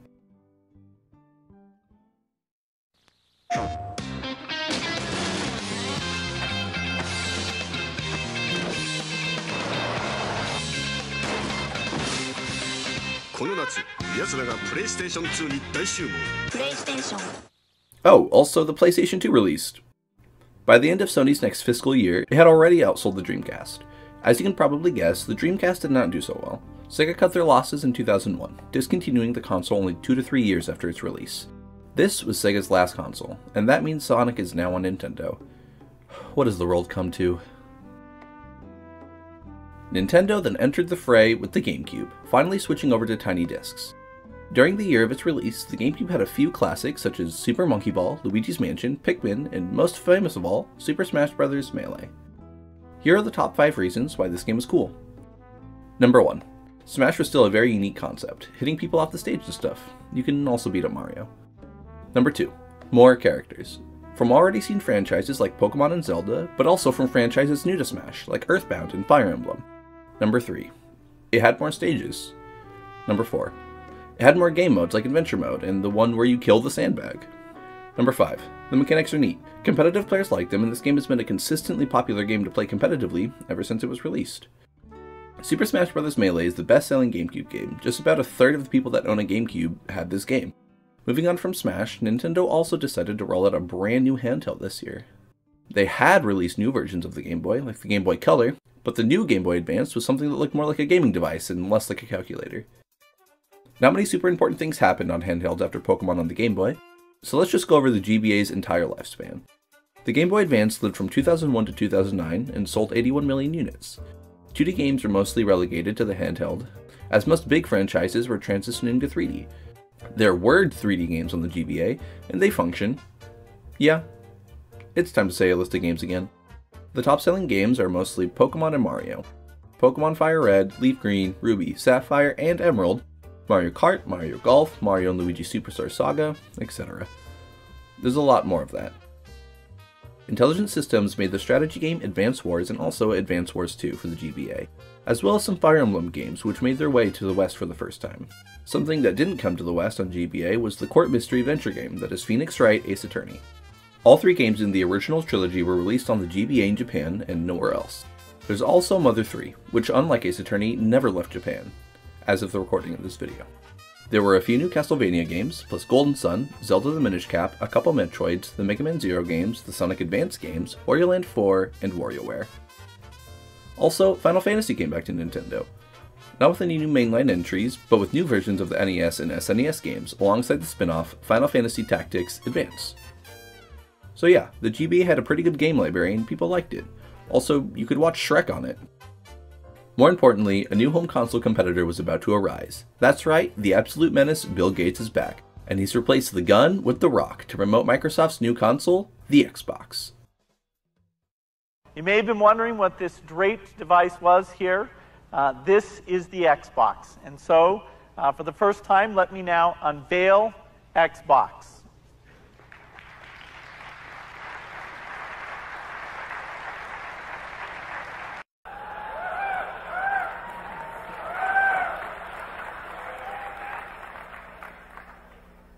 That's fascinating. There's not a big dramatic story about this one. Microsoft just saw Sony making big gains with the PlayStation and thought it was a good idea to join in. All they needed to get off the ground was some good games, and they got at least one. We are starting to see Wait, is that Steve Jobs? But this is one of the coolest I've ever seen. This game is going to ship early next year from Bungie, and this is the first time anybody has ever seen it. It's the first time they've debuted it.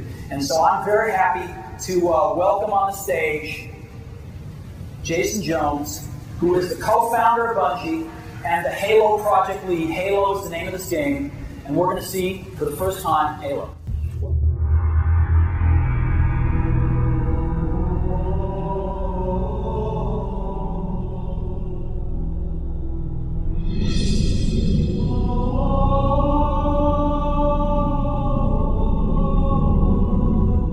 What you see here is not how the game was released. The game was developed by Bungie, who was previously only known for their real-time tactic game, Myth: The Fallen Lords, which was released for Windows and Mac computers. This new Halo game was to be a third-person action game, also for Windows and Mac. However, in 2000, Bungie was purchased by Microsoft, and the third-person action game for PC turned into a first-person shooter exclusively for Xbox. Steve Jobs was not happy. Halo Combat Evolved was released on November 15, 2001, alongside the Xbox. One thing Halo did right was the controls. There are similarities to GoldenEye and Perfect Dark, but the N64 controller didn't exactly become the standard. On the Xbox Massive Duke controller, you can move with the left stick and aim with the right stick. The right trigger shoots, the left trigger throws a grenade. There's a button to melee and a button to switch between primary and secondary weapon. You can trace the controls of all modern first-person shooters right back to the original Halo. In fact, compared to modern FPSs, all Halo is missing is a sprint-dedicated button. It had a good story campaign with local co-op, and a just as good multiplayer mode, making it very popular at LAN parties. Halo Combat Evolved was the beginning of a massive franchise, and ended up selling over 6 million copies.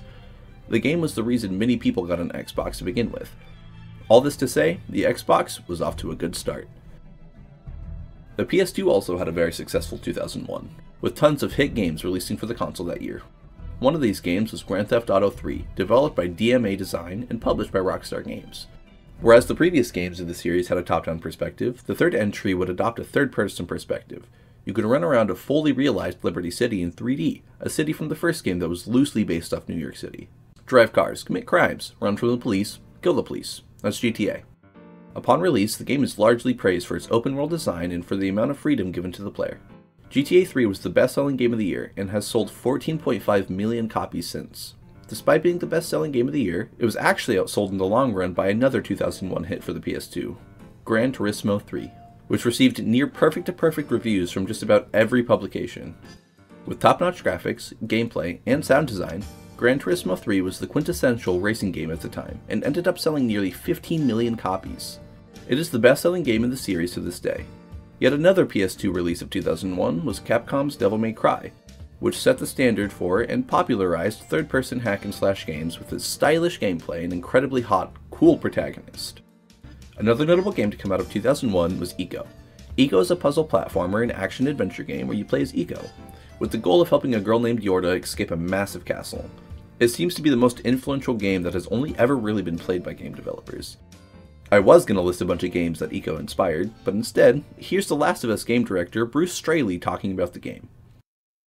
But that was one of those times where it's just like, it was the very first game that I played. It basically shaped my entire concept of how core mechanics are built and exploited and then switched up in a way with context to story, and how those two things parallel each other, and then to come out with an emotional impact that made me cry. I cried. It was the first game that I ever played where it's just like I'm in with the controller in my hand and I'm crying, and I'm just like, a game did this. And that shaped my entire concept of design. And just as a quick fun fact, Dark Souls director and current From Software president Hidetaka Miyazaki cites Ico as the game that inspired him to get into the business. It was also definitely a year for Final Fantasy. Remember when we mentioned how visual works cutscenes are some of the best in the business? Well, Square saw that and thought, what if we spend $137 million to make a feature-length Final Fantasy film? So they did. Visually, the movie was pretty impressive, especially for the time. Square lost $84 million. They were still good at making video games though, as Final Fantasy X released for the PS2 later in the year. It was the first Final Fantasy with voice acting and received universal acclaim for the game's story and presentation, including the high-quality facial expressions of the characters, which were very impressive for the time. If you could remember that Famitsu Top 100, number 1 is Final Fantasy X, though it's possible that there's some recency bias in play there. Konami was also doing well this year, releasing Metal Gear Solid 2 and Silent Hill 2 for the PS2. Metal Gear Solid 2 also saw an Xbox release in 2002. That's a lot of 2s, man. And was somewhat divisive due to a new protagonist, though critics loved it, and it sold quite well. Finally, Silent Hill 2, which was not only survival horror, but also psychological horror, and tackled very mature topics. The game is received well by critics and fans, and is widely regarded as one of the best and one of the scariest horror games out there. After 53 years, Hiroshi Yamauchi finally stepped down as Nintendo's president and let Satoru Iwata take over. Iwata was someone that actually played video games, which was a welcome change. The first game he ever played was Pong. His love for games grew from there, and he joined HAL Laboratory as a programmer in 1982. HAL is a company associated closely with Nintendo, and has developed many games for the company. Iwata climbed the ranks to become the president of HAL, and then to later become the president of Nintendo. This was also the year that Xbox introduced their online service, Xbox Live. The Sega Dreamcast had experimented with online, but that was very limited. Xbox Live on the original Xbox was the first time that online functionality would be utilized successfully on a console. You could purchase downloadable content or DLC for games, and play online multiplayer for games that supported it. Xbox Live reached 1 million users in 2004 and 2 million in 2005. A unified online service was something Xbox had over the competition. The PS2 did have online capabilities if you had a network adapter, although the servers were not provided by Sony, but instead by the game publishers themselves. Nintendo had the same idea as Sony, but only 8 GameCube games were released with internet or LAN capabilities. This was very in line with the sentiment shared by Nintendo's new president that customers do not want online games. Nintendo jumped on the FPS train this year with Metroid Prime, and also released their social sim Animal Crossing in North America. Additionally, they let go of Rare, which Microsoft gladly bought up. Battlefield came out for PCs, and the PS2 saw the best-selling game of the year GTA Vice City, Ratchet & Clank, and Squaresoft's collaboration with Disney, the action RPG Kingdom Hearts. Kingdom Hearts was very popular, but it was the last game that Squaresoft ever published. Except for in Japan. In that case, it's Final Fantasy X-2. But this wasn't because Square was going out of business, but rather because in 2003 they were merging with Enix, who you may remember for publishing the Dragon Quest series. The newly formed JRPG monolith Square Enix now had both Final Fantasy and Dragon Quest under their control. This was actually supposed to happen earlier, but the immense failure of the Spirits Within movie made Enix take a few steps back for a moment, only regaining confidence after the success of Final Fantasy X and Kingdom Hearts, plus a money injection from Sony to Square. 2003 was also the year that Valve made their online video game store, Steam, available. Steam has had a stranglehold on the digital distribution market for PCs ever since, though nowadays it does have some competent competition. It was also the year that the Famicom was discontinued. Wait, that was still going?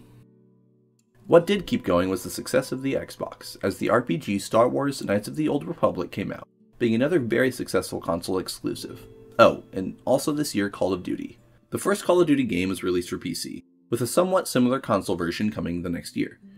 Call of Duty would go on to become one of the most popular and mainstream series in the world, the first few games being set during World War II, which people thought was pretty cool. The first-person shooter genre was really taking off now.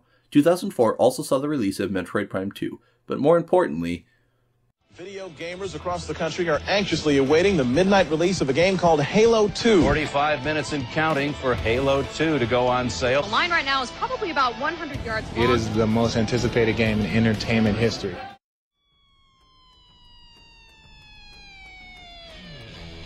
At the time of its release, Halo 2 was the highest-grossing entertainment product ever. It was also a pretty good game, with fun online multiplayer and engaging story campaign that leaves off on an infamous cliffhanger. In terms of popularity, I would say that Halo was the Dragon Quest of the West. Halo is extremely popular in the US, but not as much in Japan, as nobody bought an Xbox in Japan. Whereas Dragon Quest is extremely popular in Japan, but not so much in the US. In fact, Dragon Quest VIII released just a few weeks after Halo 2, and they're right next to each other on the list of fastest-selling video games. Halo was not the only successful Xbox exclusive of 2004, as Fable was released, developed by Big Blue Box, a satellite studio of Lionhead Studios. Remember when we brought up a quote from a veteran developer talking about Final Fantasy VII? That was actually from Fable creator Peter Molyneux in a 2008 interview. On the PC front, World of Warcraft released this year from Blizzard Entertainment. World of Warcraft is an MMORPG, a massively multiplayer online role-playing game. MMOs usually require a large time investment and money spent over time, as they usually utilize a subscription model. World of Warcraft also does this. It was easy to get into and part of a well-renowned series, which helped it become the most popular game of its kind. It has grossed over $9 billion as of 2017, passing up its predecessors like EverQuest and RuneScape, while standing tall over newcomers trying to capitalize on the genre's popularity. There's also been a Star Wars MMO, 2 actually, a Tokimeki Memorial MMO, a Dragon Quest MMO, and 2 Final Fantasy MMOs. Actually, Final Fantasy XIV is probably the closest to World of Warcraft in terms of popularity nowadays. Some other games came out in 2004. Half-Life 2, I heard that was pretty good. And also GTA San Andreas, which used that GTA 3 formula again and sold a lot, again. Let's not forget E3. People were starting to predict that Nintendo would announce a new console after the GameCube was proving unsuccessful. A few months earlier, Hiroshi Yamauchi had some thoughts to share about the prospect of a GameCube successor. Though he was no longer president, he was the chairman of Nintendo's board of directors. He stated the following: Nintendo has no plans to release a so-called next-generation video game console at the next year's Electronic Entertainment Expo in Las Vegas. We will rather make a new proposal that uses the GameCube at its core.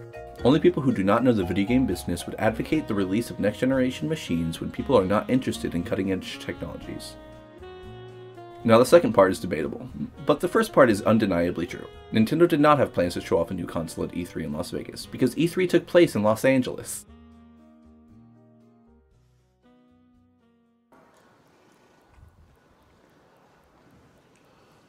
Well, the wait is over. This is Nintendo DS.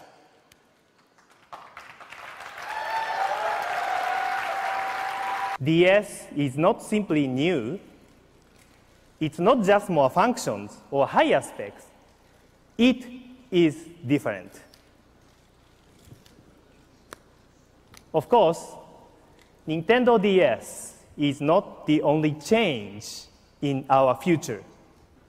I want you to know that Nintendo is working on our next system, and that system will create a gaming revolution. Nintendo started things off with the DS releasing in 2004 for North America and Japan, and 2005 for Australia and Europe. Unexpectedly, Sony also showed off a handheld at their event, the PlayStation Portable. For the first time, Nintendo had legitimate competition in the handheld market. Sony released the PlayStation Portable, or PSP, in December of 2004 in Japan, and in 2005 everywhere else. The DS boasts dual screens, the top being a normal screen and the bottom being a touchscreen. While the GBA was like a portable SNES, the DS was like a portable N64 or PS1. Also, if your friend has a DS, you could play multiplayer through local wireless. While a majority of the games were still in 2D, 3D games were starting to pop up. There were a lot of Nintendo DS games. Mario had a ton of spin-offs, but New Super Mario Bros. Is also notable for bringing the series back to its side-scrolling roots, and being the best-selling game on the handheld with over 30 million units sold. There were of course a lot of Pokemon games, and mini-games aimed at casual gamers and non-gamers, with games like Nintendogs and Brain Age. plus a variety of shovelware and licensed games. Among all this stuff was a lot of great games though. For example, Level 5's puzzle adventure series, Professor Layton, got its start, with its first 4 games releasing for the DS. All 4 games sold well over 1 million units, with the least being 1.91 million, and with the most being 3.94 million. The Ace Attorney games finally came to the West, the first time many were exposed to Japanese adventure games. The original trilogy from the GBA, the 4th game, a spin-off, and a Japanese-only sequel to the spin-off were all released for the DS. The system had a really good lineup of RPGs as well. A barrage of Final Fantasy remakes and spin-offs, and Dragon Quest IX released exclusively for the console. Seemed a bit weird going from PS2 exclusive to DS exclusive, but I guess going from the best-selling console to best-selling handheld isn't that bad for sales. All that to say, the DS was pretty unstoppable. But onto the competition. If the DS is a portable PS1, the PSP is a portable PS2. Just like at Madden 07 for the DS, and then Madden 07 for the PSP. The games on PSP were what you would come to expect from PlayStation: Grand Theft Auto, Metal Gear, Gran Turismo, Final Fantasy, Ratchet & Clank, and Sony's exclusive hack-and-slash series, God of War. Oh yeah, Monster Hunter. Monster Hunter is an action RPG series and one of Capcom's flagship franchises. The series sees the player hunt down monsters, as the title suggests, and if your friends had PSPs, you could play co-op with up to 4 players. Though the series had few entries on the PS2, it really took off on the PSP. Collectively, the Monster Hunter PSP games sold 12.4 million copies. One of the games, Monster Hunter Freedom 3, or Portable Third, is the 3rd best-selling game on the system, with 4.9 million units sold, right above Gran Turismo, and right below GTA Vice City Stories. This is especially impressive considering this particular game is only released in Japan and Korea. Monster Hunter has been super popular in Japan ever since, and eventually gained a Western audience as well. The PSP ended up selling a very respectable total of 81.09 million units. It just happened to be going against the best-selling handheld of all time. The DS family of systems sold over 1 million units less than the PS2 at 154 million. Both handhelds lasted 10 years, from 2004 to 2014. Alright, that's enough about that. Let's talk a little more about 2005, the pinnacle year for 2000's Edge. This is a hedgehog with a gun. Looking past games trying too hard to be cool, there is one game that is cool effortlessly, and that's Resident Evil 4, the 13th game in the Resident Evil series, 7th if we're only counting mainline entries. It was supposed to be a GameCube exclusive, but Capcom decided to put it everywhere else too. The game is still survival horror, tank controls and all, but much more focused on action than the previous titles in the series. The biggest change from the previous games was the switch from a fixed camera perspective to an over-the-shoulder point of view. This viewpoint changed more than just the Resident Evil series and the horror genre, as it became the standard point of view for third-person shooters. Make the game more cinematic, add in some characteristically cheesy dialogue, make the main character extremely attractive, and you've got what many claim to be one of the greatest games of all time. It has also inspired aspects of other great games, from Dead Space to BioShock to The Last of Us. Bingo. Alright, you know the deal. The console generation is winding down again. It's time for a recap. 6th gen was kinda like the SNES Genesis era, but for 3D games. Most games were perfecting pre-established formulas rather than trying to reinvent the wheel. This more capable generation of consoles opened up a lot of possibilities for what could have been done with the medium. Some would call this the golden age of video games. The GameCube sold just over 20 million, being the worst-selling Nintendo console up to that point. The Xbox did a little better with 24 million, most of which coming from North America. It sold well enough for Microsoft to stay in the market at least. So how about the PlayStation 2? Right, it wasn't close to begin with. Oh, and there's the Dreamcast down there. Forgot about that one.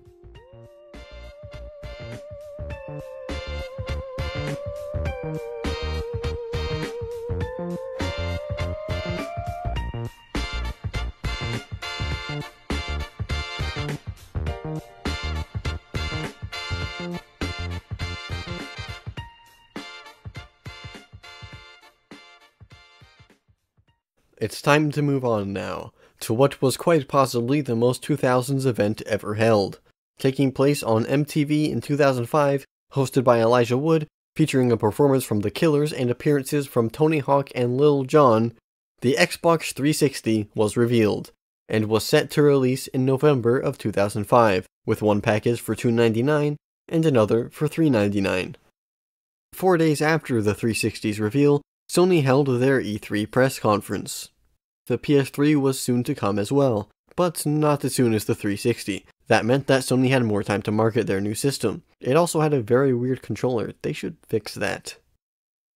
During the conference, they showed off a fully fledged remake of Final Fantasy VII's opening cutscene as a tech demo for the PS3. This prompted fans to ask Square Enix for a real FF7 remake a lot over the coming years. The company later stated, however, that there were no plans to remake the game. And this brings us a whole year ahead to E3 2006. Some other stuff happened at E3, but let's look at Sony's press conference first. It's Ridge Racer!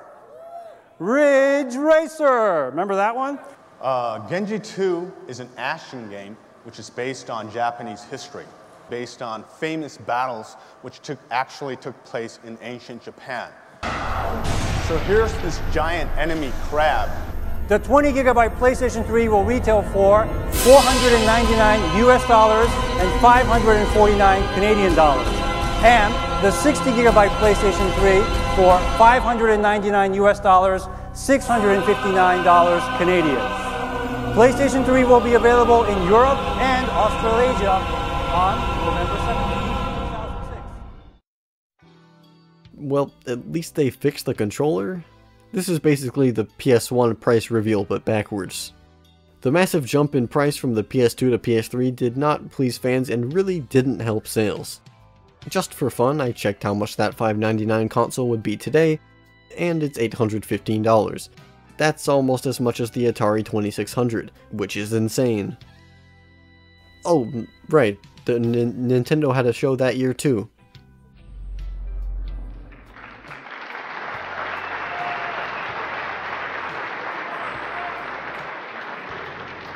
We gave you DS, a new Game Boy, and new game to play on them. And now you say, you want a revolution? Well, we've got one.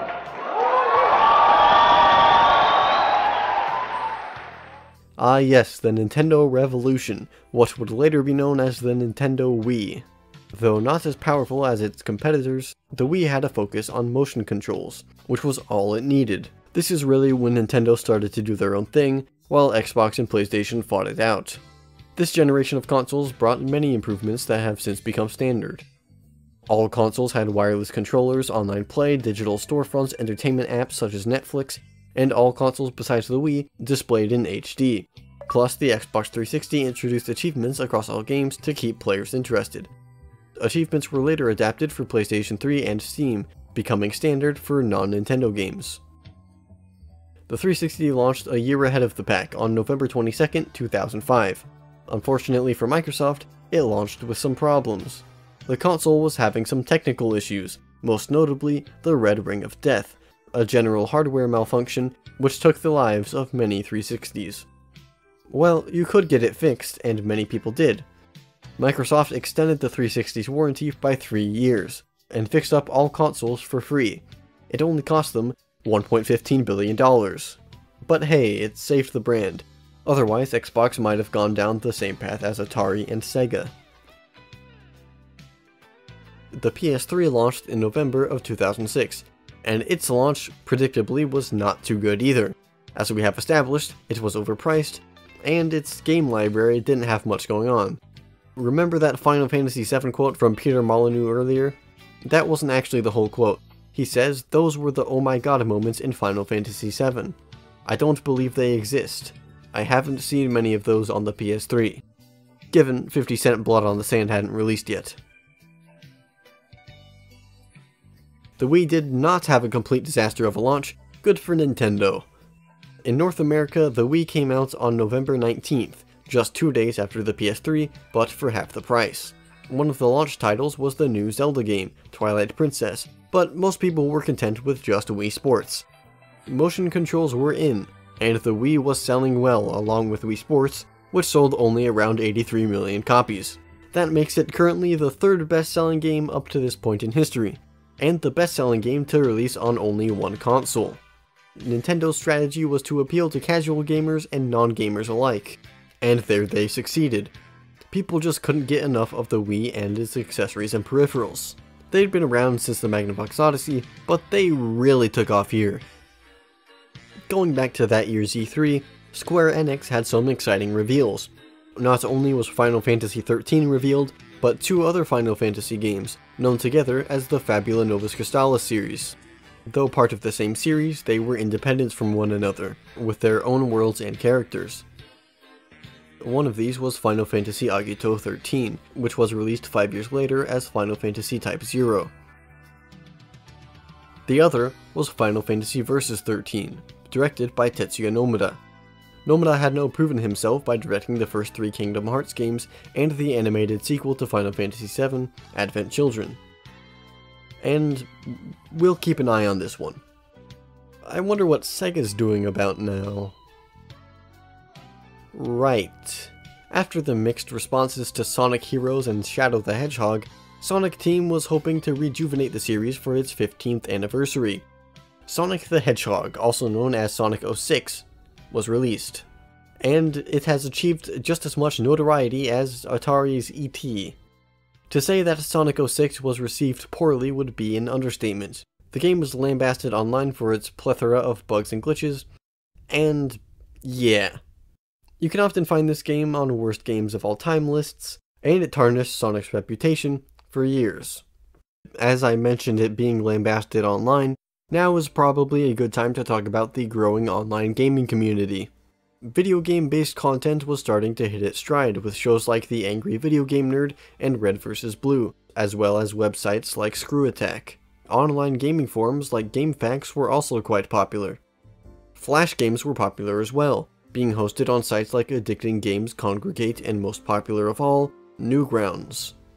Flash was an easy-to-use program for anyone that wanted to make their own game, and once you finished your own game, you could have it uploaded to different websites. These games were popular for years, and several independent developers got their start thanks to Flash. Alright, now before we move on to 2007, let's remember that Famitsu Top 100 list voted on by its readers. Yep, that was this year. See how many games you can recognize.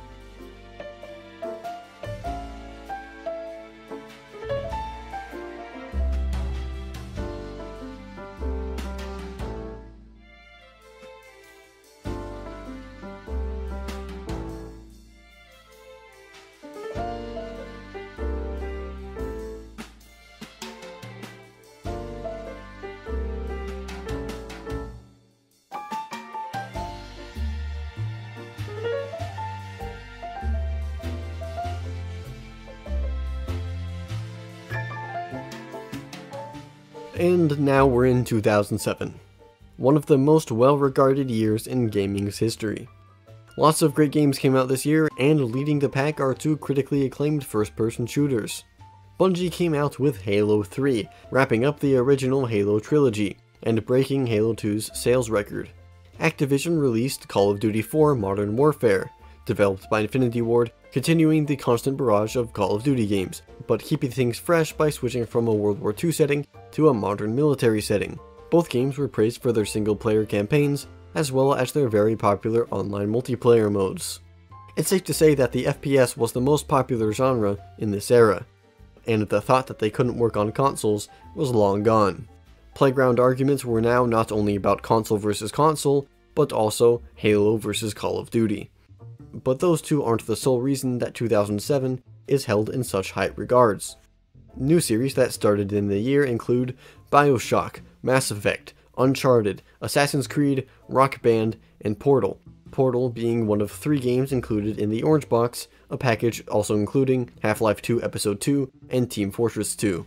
Other sequels of the year included Super Mario Galaxy, Metroid Prime 3, Guitar Hero 3, and Madden NFL 08, one of the most beloved games in the Madden series.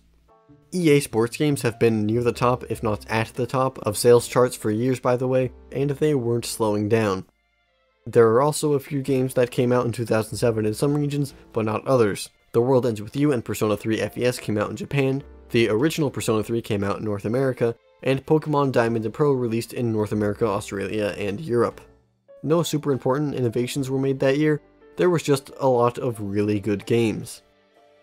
2008 and 2009 continued the trend of pretty good games, but nothing of much importance. In 2008, we got Mirror's Edge, a cool first-person parkour game, Dead Space Survival Horror in Space, Left 4 Dead, multiplayer survival horror in Not Space, and Little Big Planet, where you can create and share your own 2D platforming levels. Bethesda released their open-world RPG Fallout 3, which was popular among critics and fans alike. A couple reasons to buy an Xbox that aren't Halo returned, with Gears of War 2 and Fable 2. Then we got Metal Gear Solid 4 and GTA 4. These all did pretty well. At E3 that year, a new Final Fantasy XIII trailer was shown by Microsoft. The game would be coming to Xbox 360 as well as PS3. This was a big blow to PlayStation, as Final Fantasy had been PlayStation exclusive for nearly a decade. A new trailer for Versus 13 was also shown at this year's Jump Festa, though there was no gameplay shown as little progress had been made. The Wii this year had Mario Kart Wii and Super Smash Bros. Brawl, which included non-Nintendo characters for the first time, with Sonic the Hedgehog and Snake from Metal Gear Solid. It is also well remembered for its adventure mode, The Subspace Emissary, which was written by series director Masahiro Sakurai, and Kazushige Nojima, who you may remember as being one of the writers for Final Fantasy VII. Brawl's gameplay is not as well remembered, and competitive players stuck with Melee.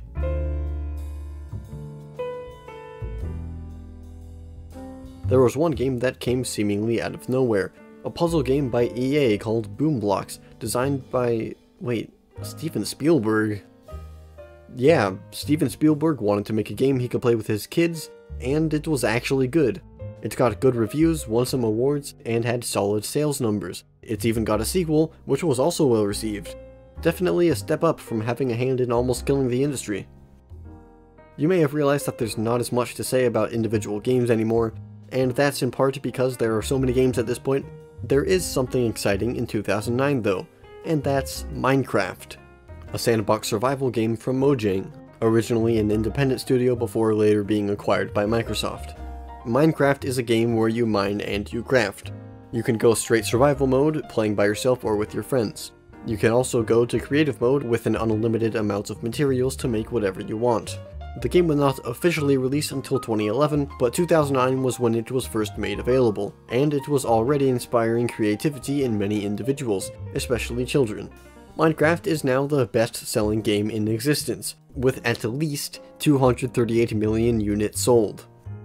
09 also saw Riot Games' League of Legends, a MOBA, or Multiplayer Online Battle Arena, which is exactly what it sounds like.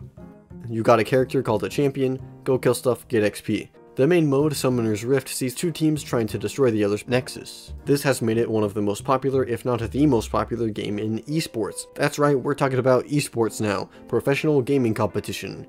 The game is free to play, and by 2011 had an average of over 11 million monthly players. That number has since risen to over 100 million. Critics have rated the game positively, and everyone seems to love it besides the people who play it. Riot has capitalized on League's popularity as much as possible. And I mean that. Marvel League of Legends comics, League of Legends virtual K-pop group, League of Legends animated TV show. It never ends. Speaking of never ending, the development of Final Fantasy Versus 13 was still ongoing. A new trailer for the game was shown off at Tokyo Game Show, showing gameplay for the first time, being from a demo build of the game. Nomura said that this trailer was made just to prove that the game was still in development. It was also revealed to be an open world game.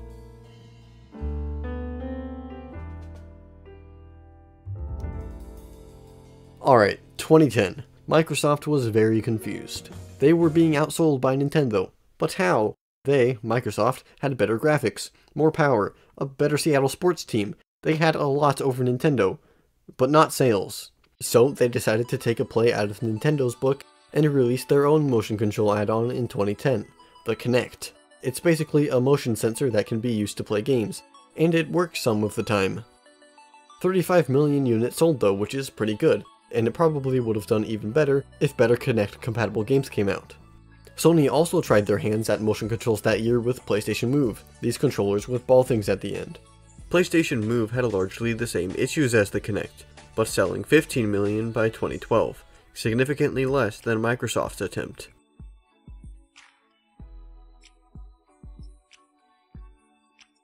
And now is time to go down that list again. What did we get this year? Alright, we've got Red Dead Redemption, that's Cowboy GTA, Mario Galaxy 2, Mass Effect 2, StarCraft 2, Rock Band 3, God of War 3, Assassin's Creed Brotherhood, World of Warcraft Cataclysm, that's an expansion, and Xenoblade came out in Japan as well. Xenoblade is a highly acclaimed JRPG developed by Monolith Soft and published by Nintendo. If you remember Xenogears from the Final Fantasy VII section, guess what? Same series. Or meta-series. Also, Final Fantasy XIII was released worldwide. Moving on to 2011, and we have Dark Souls now. Dark Souls was developed by From Software, and was a spiritual successor to their 2009 game, Demon's Souls. The game is an insanely difficult action RPG, and increased the desire for such difficult games. Basically, you run into an enemy, die, study their attack pattern, die, and repeat until you win. Or give up. Also, there's the Elder Scrolls V Skyrim, developed and published by Bethesda. It was a landmark open-world RPG that is often praised for the amounts of freedom given to the player. Also, Valve released a bigger and better Portal 2, bringing 2011's games considered the best of all time counter to 3. This was also the year that Toys to Life games took off. Skylanders was the big one. The game came with a few toy figures, and others were available for purchase separately. Put your figure on the portal, and boom, he's in the game. You've got your Skylanders original characters, but you've also got guys like Spyro the Dragon, from Spyro the Dragon. You can basically put whatever you want in this game. These games survived for a few years, but their popularity eventually died out.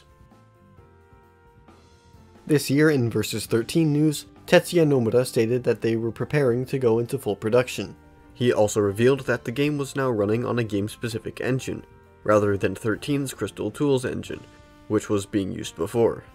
Crystal Tools could no longer handle the ambitious open-world project, so Square Enix commissioned the brand new engine to be made for Versus 13. Square Enix also made the decision to move development to the upcoming generation of consoles, as if it was released on PS3, it would be irrelevant. Speaking of the PS3, Sony had a bit of a fiasco on their hands. The PS3's online functionality was down for nearly a month, and it was later revealed that personal information was exposed from 77 million accounts. Consumers were understandably outraged at Sony, and many lost confidence in the PlayStation brand. The hack cost Sony around $170 million, and they reported an annual loss of $5.7 billion that year, which was also in part due to an earthquake and tsunami on March 11th in Japan, which killed at least 20,000 people, so that's a little more understandable. Nintendo was doing better than Sony, but not having a great year either, and they posted their first ever net loss, down $530 million. Things weren't totally downhill though, as they started having online presentations called Nintendo Directs to announce new projects, usually hosted by Satoru Iwata, both in Japanese and English. Nintendo also released their new handheld this year, the 3DS. It was a more powerful DS and could display in stereoscopic 3D, which most people turned off after 5 minutes. The 3DS started off a little slow game-wise, only really having Super Mario 3D Land in the beginning. Eventually though, the game library became very respectable. It was especially great if you were into JRPGs. The 3DS family of systems lasted from 2011 to 2020, and almost 76 million units were sold. Not quite as successful as the original DS, but still very good. Sony was ready to launch their new handheld too, and responded with the PS Vita in December for Japan. The PS Vita was definitely a handheld. You could even connect it to your TV to play games, which is a pretty cool idea. You just had to have a PlayStation TV, which almost nobody did. The PS Vita had Gravity Rush and Persona 4 Golden, and that was basically it. The system flopped hard, selling only about 16 million units. Sony has not tried to produce a handheld since. 2012 is notable for being the year that Telltale's The Walking Dead came out. It was a story-based adventure series released episodically, where your choices will impact the story, or at least it gives you the illusion of choice. The game repopularized the Western style of adventure game in the West, and Telltale Games continued with the formula, making games for several popular franchises. 2012 was also a big year for Final Fantasy Versus 13. Square Enix president Yoichi Wada ordered the Type 0 team, that's Agito 13 from the original announcement if you forgot, so he ordered them to finish up work on their game, and then joined the Versus 13 crew. Hajime Tabata, the director of Type 0, was brought in as co-director. Apparently, at the time they joined, only 20 to 25% of the game was done, and 90% of the team were initially against joining the project, but they were eventually convinced. This helped the game progress much more quickly. Tetsuya Nomura was often very busy with other projects, so having more help couldn't be a bad thing. 2012 was also around the time that mobile games started to get popular. There's not much to say about them, they're just games on your phone. Some games were free to play but incentivized other ways to pay, with microtransactions. This was also a strategy that EA decided to start using. Now that this console generation is finally winding down, let's take a look back. The Wii stands highest with over 100 million units sold. Despite running into some serious dilemmas, the PS3 and 360 both sold over 80 million, with the PS3 rallying to beat out the Xbox by just a few. This is, as of now, the most successful generation for the industry, including both handhelds and home consoles. Over 500 million were sold in total. Some would call this the golden age of video games.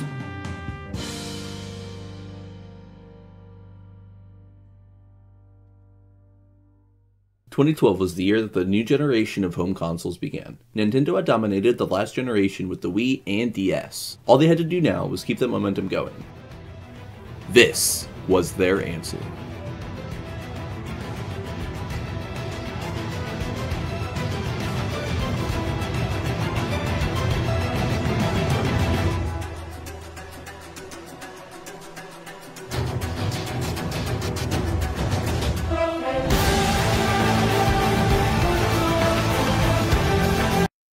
It sucked.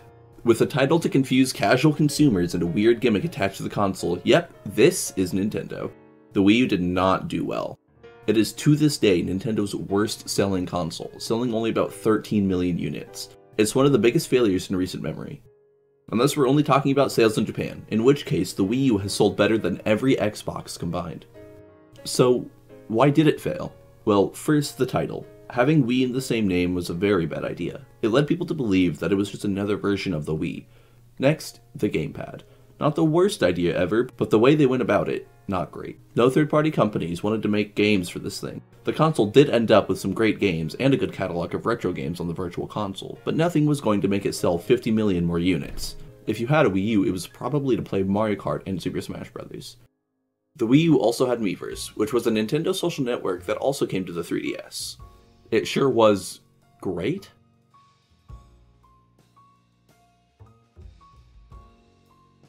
May 21st, 2013. It was time for Microsoft to reveal the new Xbox. Gamers feared that companies would continue to go the way of the Wii and mobile games, trying to cater to casual audiences. This was Microsoft's answer.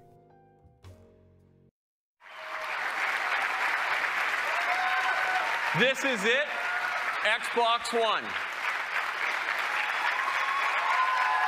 Xbox, watch TV. And with that simple command, I'm watching live TV. Now here in Seattle, I'm a Comcast subscriber, so this is the programming available in my area. But hold on, let me show you how we're gonna take live TV and make it not only integral. That's right, they didn't talk much about video games for this being a video game console reveal. Here's what we knew about the Xbox One at the time. The console had to be online to function, had the Kinect bundled in, you weren't allowed to play used or lent games, and there was no release date yet. Yeah, this was not a good look. It also had no backwards compatibility, but neither did the PS4, so they got off the hook with that one. This takes us to E3 2013. Microsoft needed to right the ship that was the Xbox One launch. And they sure tried. And as we've been promising, it's all about the games. Microsoft's conference was all about the games, and they even revealed a new Halo game. But this E3 conference wasn't enough to save them from the failure that was the initial reveal. They did reveal a release date though, and the price. Now, I'm excited to announce that Xbox One will launch this November in 21 markets around the world at $499 in the US and 499 euros in European markets, and 429 pounds in the UK. I guess they didn't learn from the PS3. And let's not forget this interesting nugget. Fortunately, we have a product for people who aren't able to get some form of connectivity. It's called Xbox 360. Right. So stick with 360. That's your message if you don't, Well, people don't like it? If you have zero access to the internet, that is an offline device. I mean, seriously. So all Sony had to do at their press conference was just not be Microsoft. And that's exactly what they did. In addition to creating an amazing library of new titles on PlayStation 4, we're equally focused on delivering what gamers want most, without imposing restrictions or devaluing their PS4 purchases. For instance, PlayStation 4 won't impose any new restrictions on the use of PS4 gamers.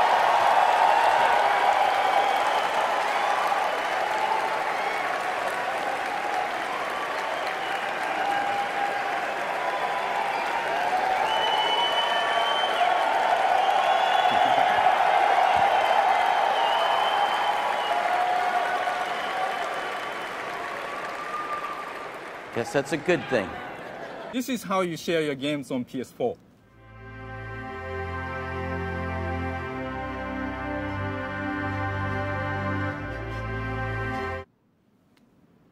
Thanks.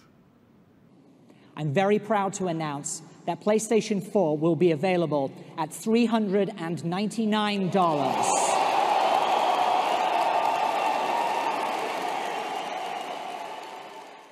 With that, PlayStation had basically already won this generation before it had even started. It's not hard when your competition is the Wii U and Xbox One. One thing that came easier with the Xbox One and PS4 was the ability to share content. Both had features to take screenshots and record videos straight from the console. You could even share them on social media if you had felt like it. More games started to implement in-game photo modes for the same purpose, and while we're on the topic of social media, gaming content online was booming. In particular, Let's Plays. The art of recording yourself talking and playing a video game. YouTube channels like PewDiePie, Markiplier, Jacksepticeye, and Game Grumps helped the genre's initial popularity, and it hasn't stopped growing since. Minecraft was a common game for creators to Let's Play, which is a major factor in why it became so popular, though many thought it was becoming oversaturated. Beyond Let's Plays, there was also live streaming. Sure, you could stream on YouTube, but it's been most popular on Twitch. Streaming is similar to Let's Plays, but it's live, and there's an element of interaction between the chat and the streamer. Whether it's a YouTube video or a live stream, there's all kinds of content to choose from now. You could watch something from one of your friends, a stranger from the other side of the world, a speedrunner, or an anime girl. Or you could even watch esports. That's one of the reasons why it's so popular today. It's also free advertisement for games, which companies seem to like. Except for Nintendo. They really did not like it at first. One popular game for Let's Plays back then was 2013's GTA 5. It was a new GTA game, and it kind of sold well. Only around 155 million copies. Naughty Dog's The Last of Us also came out this year for PS3, and a year later to PS4. In an era where core gamers were worried about mobile games and motion controls, it was great for PlayStation to have a good exclusive story-based game. Now, let's go back to E3 real quick, because we've got some interesting things going on. Square Enix revealed that the long-awaited Kingdom Hearts 3, of course to be directed by Tetsuya Nomura, but they also finally showed off a new trailer for Final Fantasy Wait. Huh? Yep, your eyes do not deceive you. Final Fantasy Versus 13 is now Final Fantasy 15. Nomura later revealed that 15 ended with a climax, but they plan to continue the story. This propelled rumors that it would be a trilogy of games. In December of 2013, however, Tetsuya Nomura left Final Fantasy 15 after nearly 8 years of working on the project, and Hajime Tabata took over as the sole director. Officially, Tetsuya Nomura stepped down from 15 to focus on Kingdom Hearts 3. It is also possible that he was removed from the project by Square Enix. When asked about it in 2014, Nomura said, "It was the company's decision. I can't say anything more than that." He later stated in 2019 he was not allowed to speak of Versus 13 for some time. Tabata says that he sat down with Nomura to discuss the direction of the game, saying, "I wanted to make sure that characters like Noctis, the main character, that are so important to Nomura are maintained in the best possible way." Let's look at some of the changes Tabata made to the game. The character Stella was removed and replaced. The game's tone is much lighter than what was seen of Versus 13. The story was now to be completed in one game, rather than Nomura's plan to continue it. The ability to swap between characters during combat was cut, an aspect of the gameplay that Nomura had praised. Now it's time to talk about Capcom. Capcom is home to many popular franchises: Mega Man, Street Fighter, Resident Evil, Devil May Cry, Monster Hunter, Ace Attorney, and more. But in the early 2010s, they decided that they needed to appeal more to the West. The Japanese game market was declining, but westernization proved to not be the move for Capcom. The most egregious example was Ninja Theory's Devil May Cry reboot, DMC Devil May Cry. Wow, very creative title. The game actually sold quite well and was generally well received for its gameplay. Despite this, they also managed to make existing fans of the series insulted. The most obvious example is with the main character Dante. Here's Devil May Cry 3 Dante. And here's DMC Dante. Ninja Theory even held a presentation to show what Dante was and wasn't, where they implied that the original Dante looked like a gay cowboy. Good job, guys. Sure, that went over well. You can see why people were upset. And of course, it's not just appearance-based. Dante, along with other characters, were grossly mischaracterized. Not great. But Capcom didn't westernize all of their games, so what about the others? Well, let's take a look at Phoenix Wright Ace Attorney Dual Destinies. The game was not released physically outside of Japan and was only available on the 3DS eShop. Now, that's unfortunate, but acceptable. The bad part about this was the reasoning given for it. On the now defunct Ask Capcom forums, at the time, Senior Vice President Christian Svensson stated, "If we'd said no, it's not coming, it would have triggered the inevitable. Please bring it to the eShop at least," cries. Which makes it seem like the only reason it was released in the West at all was to stop people from complaining. Great move, Capcom. In the end, Svensson was laid off from the company months later, and Capcom thankfully realized why people liked their games, ceasing their Western push. 2014 was the year that Nintendo gave people some reason to own a Wii U. There was a new Zelda game on the block. Kind of. This is Hyrule Warriors, a Musou game. Musou is a genre introduced by 2000's Dynasty Warriors 2. And well, I think if there's a genre that can be explained solely with gameplay footage, this is it. By the way, Mario Kart 8 and Super Smash Bros. For Wii U came out this year. Smash was also on 3DS, but everyone was really waiting for the console version. The new Smash went all in on including third-party characters after Brawl introduced the first two. The newcomers included Pac-Man and Mega Man, with DLC involving Cloud from Final Fantasy VII, Ryu from Street Fighter, and Bayonetta. Oh yeah, Bayonetta 2 was published by Nintendo in 2014 as a Wii U exclusive. Strange. Another one of the Wii U's most well-known games is Sonic Boom. Sonic had a few enjoyable and well-received games since the 06 debacle, and now the Wii U is getting its own exclusive Sonic game. So let's cut to the chase. Sonic Boom is right next to Sonic 06 in the worst Sonic game of all time conversation. Around this time, indie games, independently developed games, started to come out more frequently and gain more popularity. It was now easier than ever to create a game with a small team or just by yourself and publish it to a digital storefront. One of these was 2014's Shovel Knight from Yacht Club Games, which was well received and received decent popularity. Moving into 2015, we have the biggest of them all, Undertale by Toby Fox. Undertale is what could be considered a viral game. It achieved an unprecedented amount of popularity, in large part due to Let's Plays, live streams, and social media. Over the years, many other games had gained popularity in the same fashion. For example, Goat Simulator, Doki Doki Literature Club, Among Us, Five Nights at Freddy's, the list goes on. You could also apply this label to Minecraft, an early example that did it back in the early 2010s. Now that we're in 2015, let's talk about other games. First of all, Xbox announced backwards compatibility for the Xbox One, which was nice. One of the biggest games of the year was Witcher 3, which was released by CD Projekt Red to universal acclaim. The game was an open-world action RPG, and basically every aspect of it was praised. That includes the story, side quests, graphics, and of course, gameplay. The game won many Game of the Year awards. Nintendo's two biggest games of the year were Splatoon, a new third-person shooter, and Super Mario Maker, where you can create and share your own Mario levels for others to play. 2015 was also the year of the release for Metal Gear Solid 5, The Phantom Pain, an open-world take on the series. If only it was that simple. Back in 2014, Hideo Kojima and filmmaker Guillermo del Toro co-directed PT, a playable teaser for a new Silent Hill game, developed by Kojima Productions, a Konami subsidiary led by Kojima. In early 2015, Konami announced a corporate restructuring that did not mention Kojima at all, which was a little strange considering he was the executive vice president of Konami Digital Entertainment. Konami then removed all references to Kojima on the Metal Gear website and on Metal Gear promotional material. That day, GameSpot reported that there was a power struggle between Kojima Productions and Konami, which led to senior staff at Kojima Productions being given restricted access to the internet, emails, and phone calls. In May, new Konami president Hideki Hayakawa announced that they were not completely giving up on console games, but were moving on to a mobile-first strategy. In April, Konami removed PT from the PlayStation Store, something very rare for a big company to do. Metal Gear Solid 5 released on September 1st, 2015 to critical acclaim, receiving near perfect-to-perfect scores around the board. The game even won some awards, but the story doesn't end there. Thank you very much, Kiefer, for accepting that award. And as you noticed, Hideo Kojima is not here with us tonight, and I want to tell you a little bit about that. Mr. Kojima had every intention of being with us tonight, but unfortunately he was informed by a lawyer representing Konami just recently that he would not be allowed to travel to tonight's awards ceremony to accept any awards.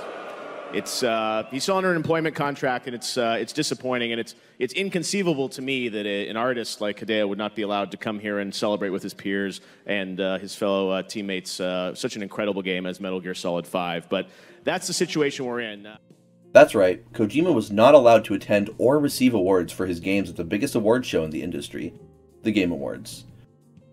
Hideo Kojima officially left Konami after nearly 30 years at the company, and with help from Sony Computer Entertainment, Kojima Productions became an independent studio. This was also the year that Halo 5 Guardians released.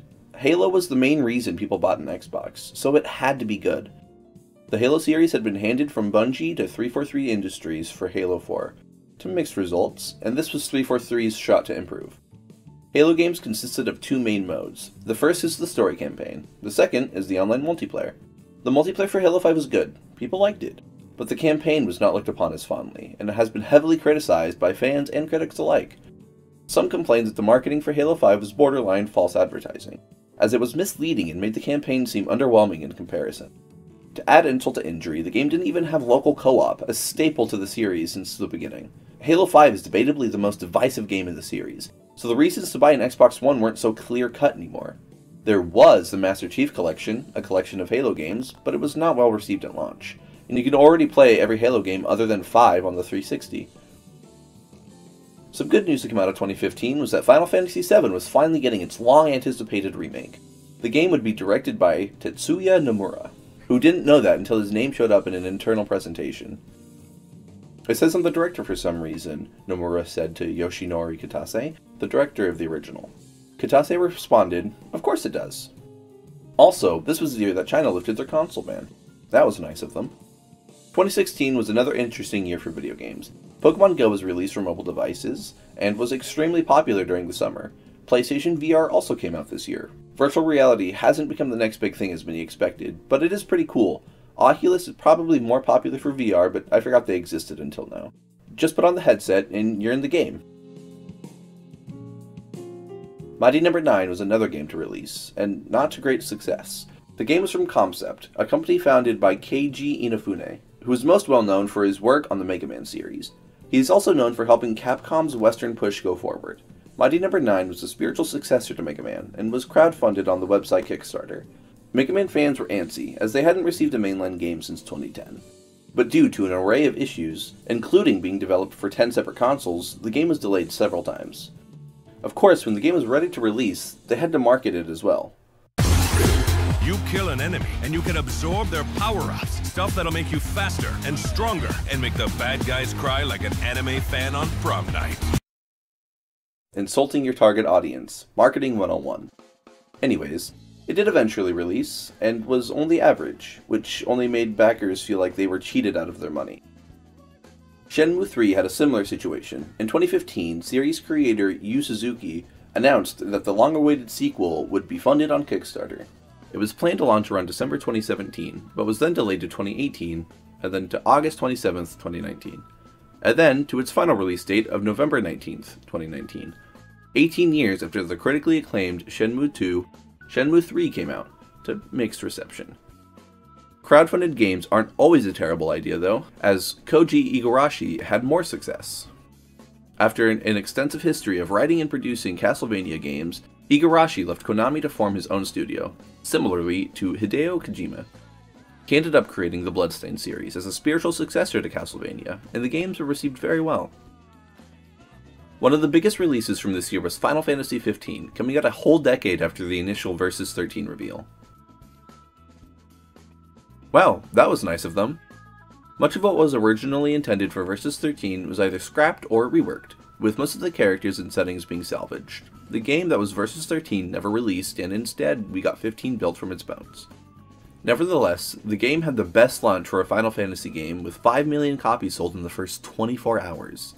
As of November 2021, almost 10 million copies have been sold. The game also received several story-based DLC episodes, but some future planned releases were cancelled in 2019. The game received mostly positive praise from critics, with the most divisive aspect being the story. Before we end this year off, it may please you to learn that Hideo Kojima ended up receiving his award at that year's Game Awards. Oh, and also, Doom came back this year and was good. Now to 2017. 2017 is often considered to be the best year for gaming since 2007. The first big thing to come out of 2017 was the Nintendo Switch, a console handheld hybrid. It also had a screenshot button. That's pretty cool. It doesn't really fit into a console generation very well, but it has sold over 100 million units so far. It launched with The Legend of Zelda Breath of the Wild, an open-world Zelda game, which added many new things to the Zelda series. You can climb on everything, jump, weapons can be found, collected, and broken, plus there's some character customization, and much more. Breath of the Wild is often praised for the amount of freedom it gives the player, and is frequently cited to be one of the greatest games of all time. That's our Game of the Year winner, by the way, pretty much unanimously. It was one of many in the influx of open-world games, contributing to the genre's popularity. In the years since, the genre's prevalence has risen even further. Since 2017, we've had open-world Zelda, open-world Spider-Man, open-world Halo, and tons of original open-world games. They just keep coming. Of course, Breath of the Wild wasn't the only game of the year. Let's go down that list.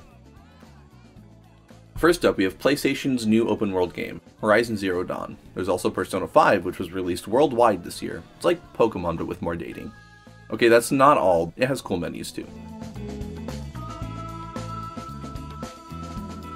Fortnite and PlayerUnknown's Battleground turned the Battle Royale genre into one of the most popular in the world. Battle Royales are online multiplayer games where the last man standing is the winner, making winning less frequent than in other genres. There was also Nier Automata, Resident Evil 7, Super Mario Odyssey, What Remains of Edith Finch, Cuphead, Sonic Mania, Neo, Hollow Knight, and Divinity Original Sin 2. That's not even everything. Also this year, Xbox finally won back some of its goodwill with the Xbox Game Pass, a gaming subscription service that offers over 100 games. It was also the year that controversy surrounding microtransactions and loot boxes peaked. The biggest controversy was predictably about EA, and their game Star Wars Battlefront 2. The game is basically pay to win. If you pay, you quickly get things that will help you win more than people who play for free. The progression system was broken and people were mad. Eventually things were fixed and things turned around for the game, but there was a while when this was the biggest controversy in the gaming sphere. Now feels like a good time to talk about gacha games, a very popular genre that are usually, but not always, mobile games. Gacha games are kinda like gambling, but you're rewarded with anime girls, and occasionally boys. And if there's one thing better than money, that's it. The main draw of the game is summoning characters by magic or something using in-game currency, because they could have good stats, or rather because they're hot. There are also games like Xenoblade Chronicles 2 that implement gacha systems but are not inherently gacha games, and don't have microtransactions. Gacha games are typically free to play, but you can spend money if you really want that hot PNG. Some games incentivize spending money more than others, it really just depends on the game. And if there's a popular anime or anime style game, there's a gacha game of it. And if there's a popular gacha game, there's an anime of it. Everything is gacha now. Fate, Final Fantasy, Fire Emblem, Pokemon, Shin Megami Tensei, Mario Kart, Dragon Ball, Naruto, the list goes on. There are, of course, original gacha games, and yes, there is, of course, an open-world gacha game. To keep users active, these games often introduce events with new characters to make things exciting. This often entails crossovers. Sometimes they even cross over with each other. Some of these crossovers are cool. There's the ones that, yep, sure are a thing.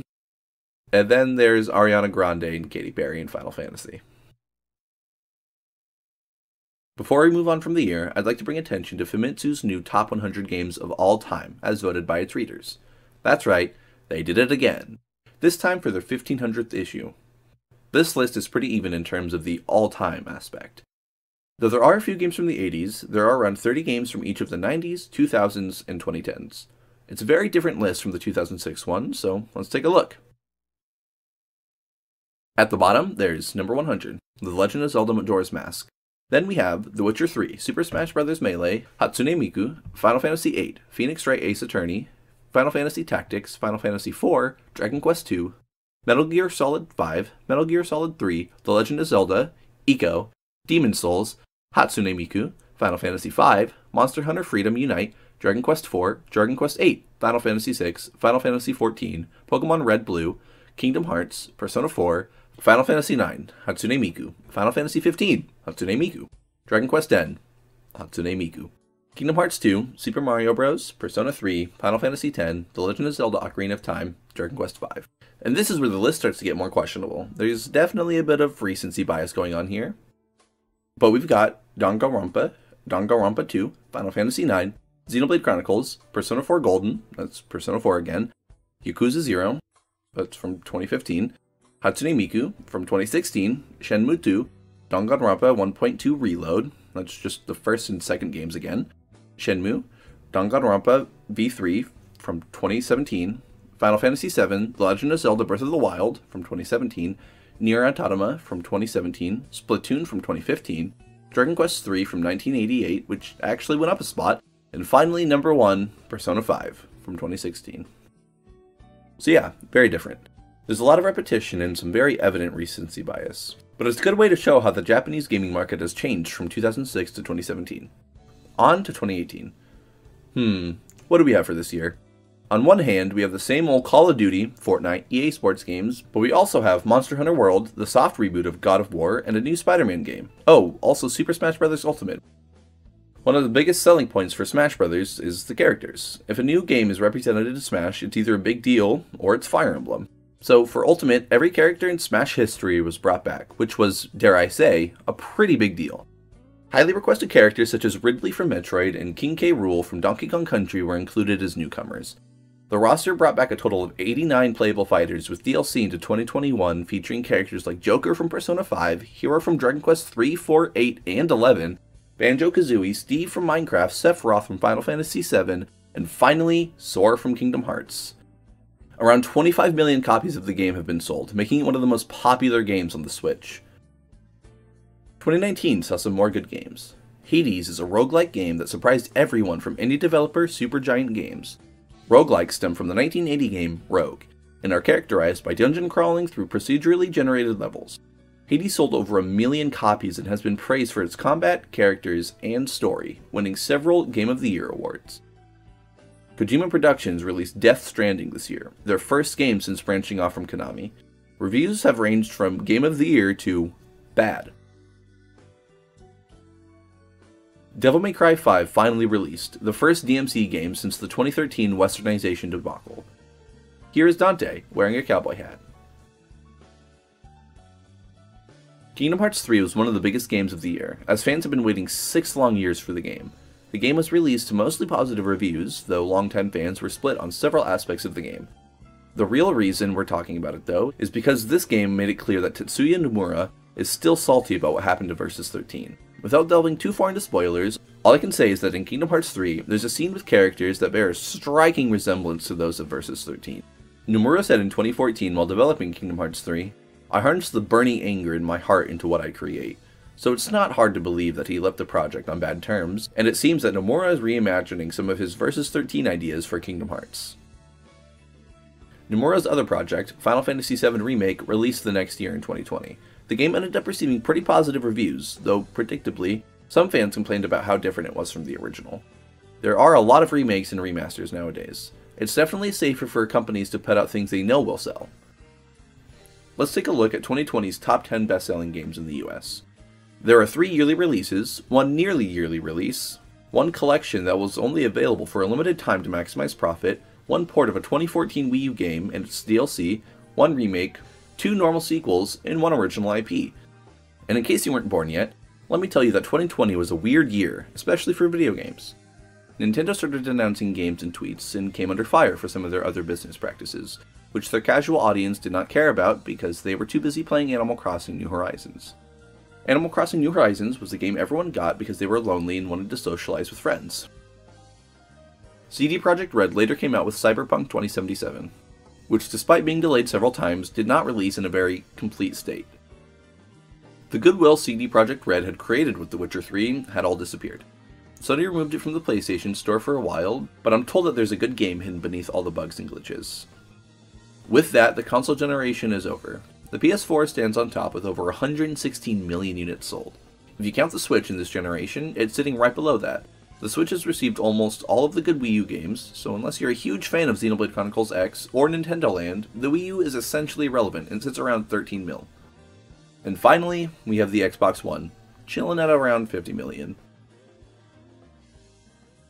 Wow, this is so well organized.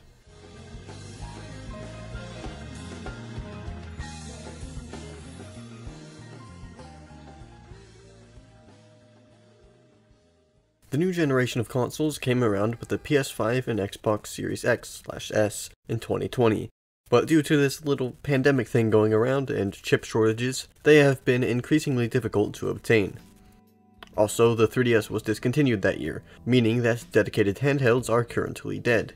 In 2021 and 22, we've had a few popular and critically acclaimed games. Nintendo released Metroid Dread, the first 2D Metroid in 19 years. Halo Infinite came out, being an open-world take on the series. It was the first Halo game since 5 in 2015.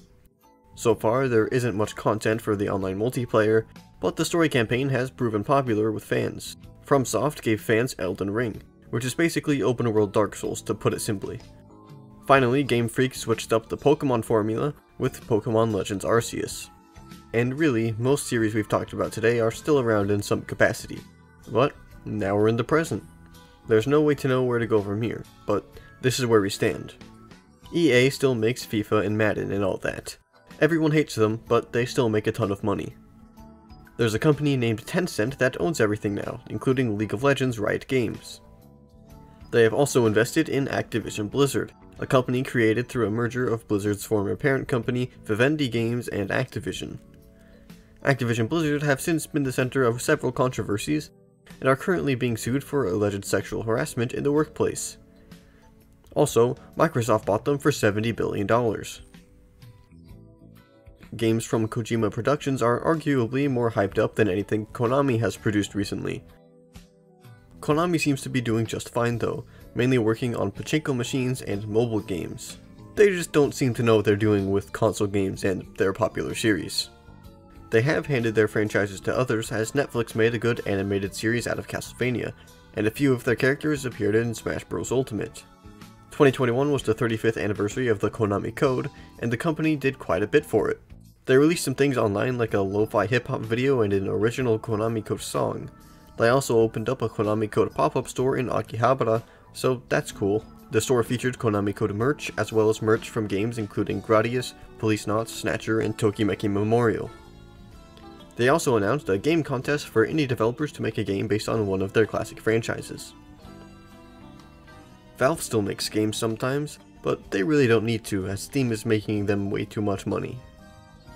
Their most recent game was Half-Life Alyx in 2020, a virtual reality game that takes place between the stories of the first two. It was the first Half-Life game in 13 years. Oh, and we kind of forgot to mention that cross-platform play has become a thing, meaning you can play Minecraft on your Switch with your friend that's playing on an Xbox.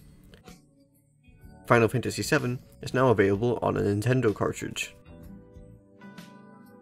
Sony has changed its focus to big Western blockbuster games. This leaves a lot of older series dead, but the new games are welcomed by fans and make Sony a lot of money. Also, in 2022, they bought former Halo developer Bungie. Nintendo has a theme park now, and there's an animated Mario movie, and there's plans for a Nintendo museum. Microsoft is still here somehow. As is Atari. They're releasing 2600 games again, and another VCS.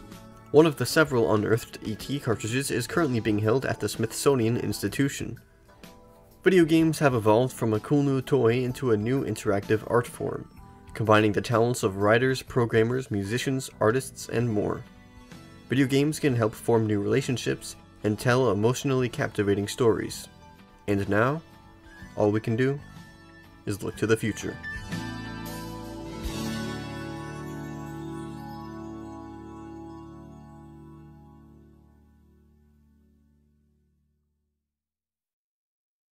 東に向いてるブライン目がけて差し込んだ光に瞳を開いたら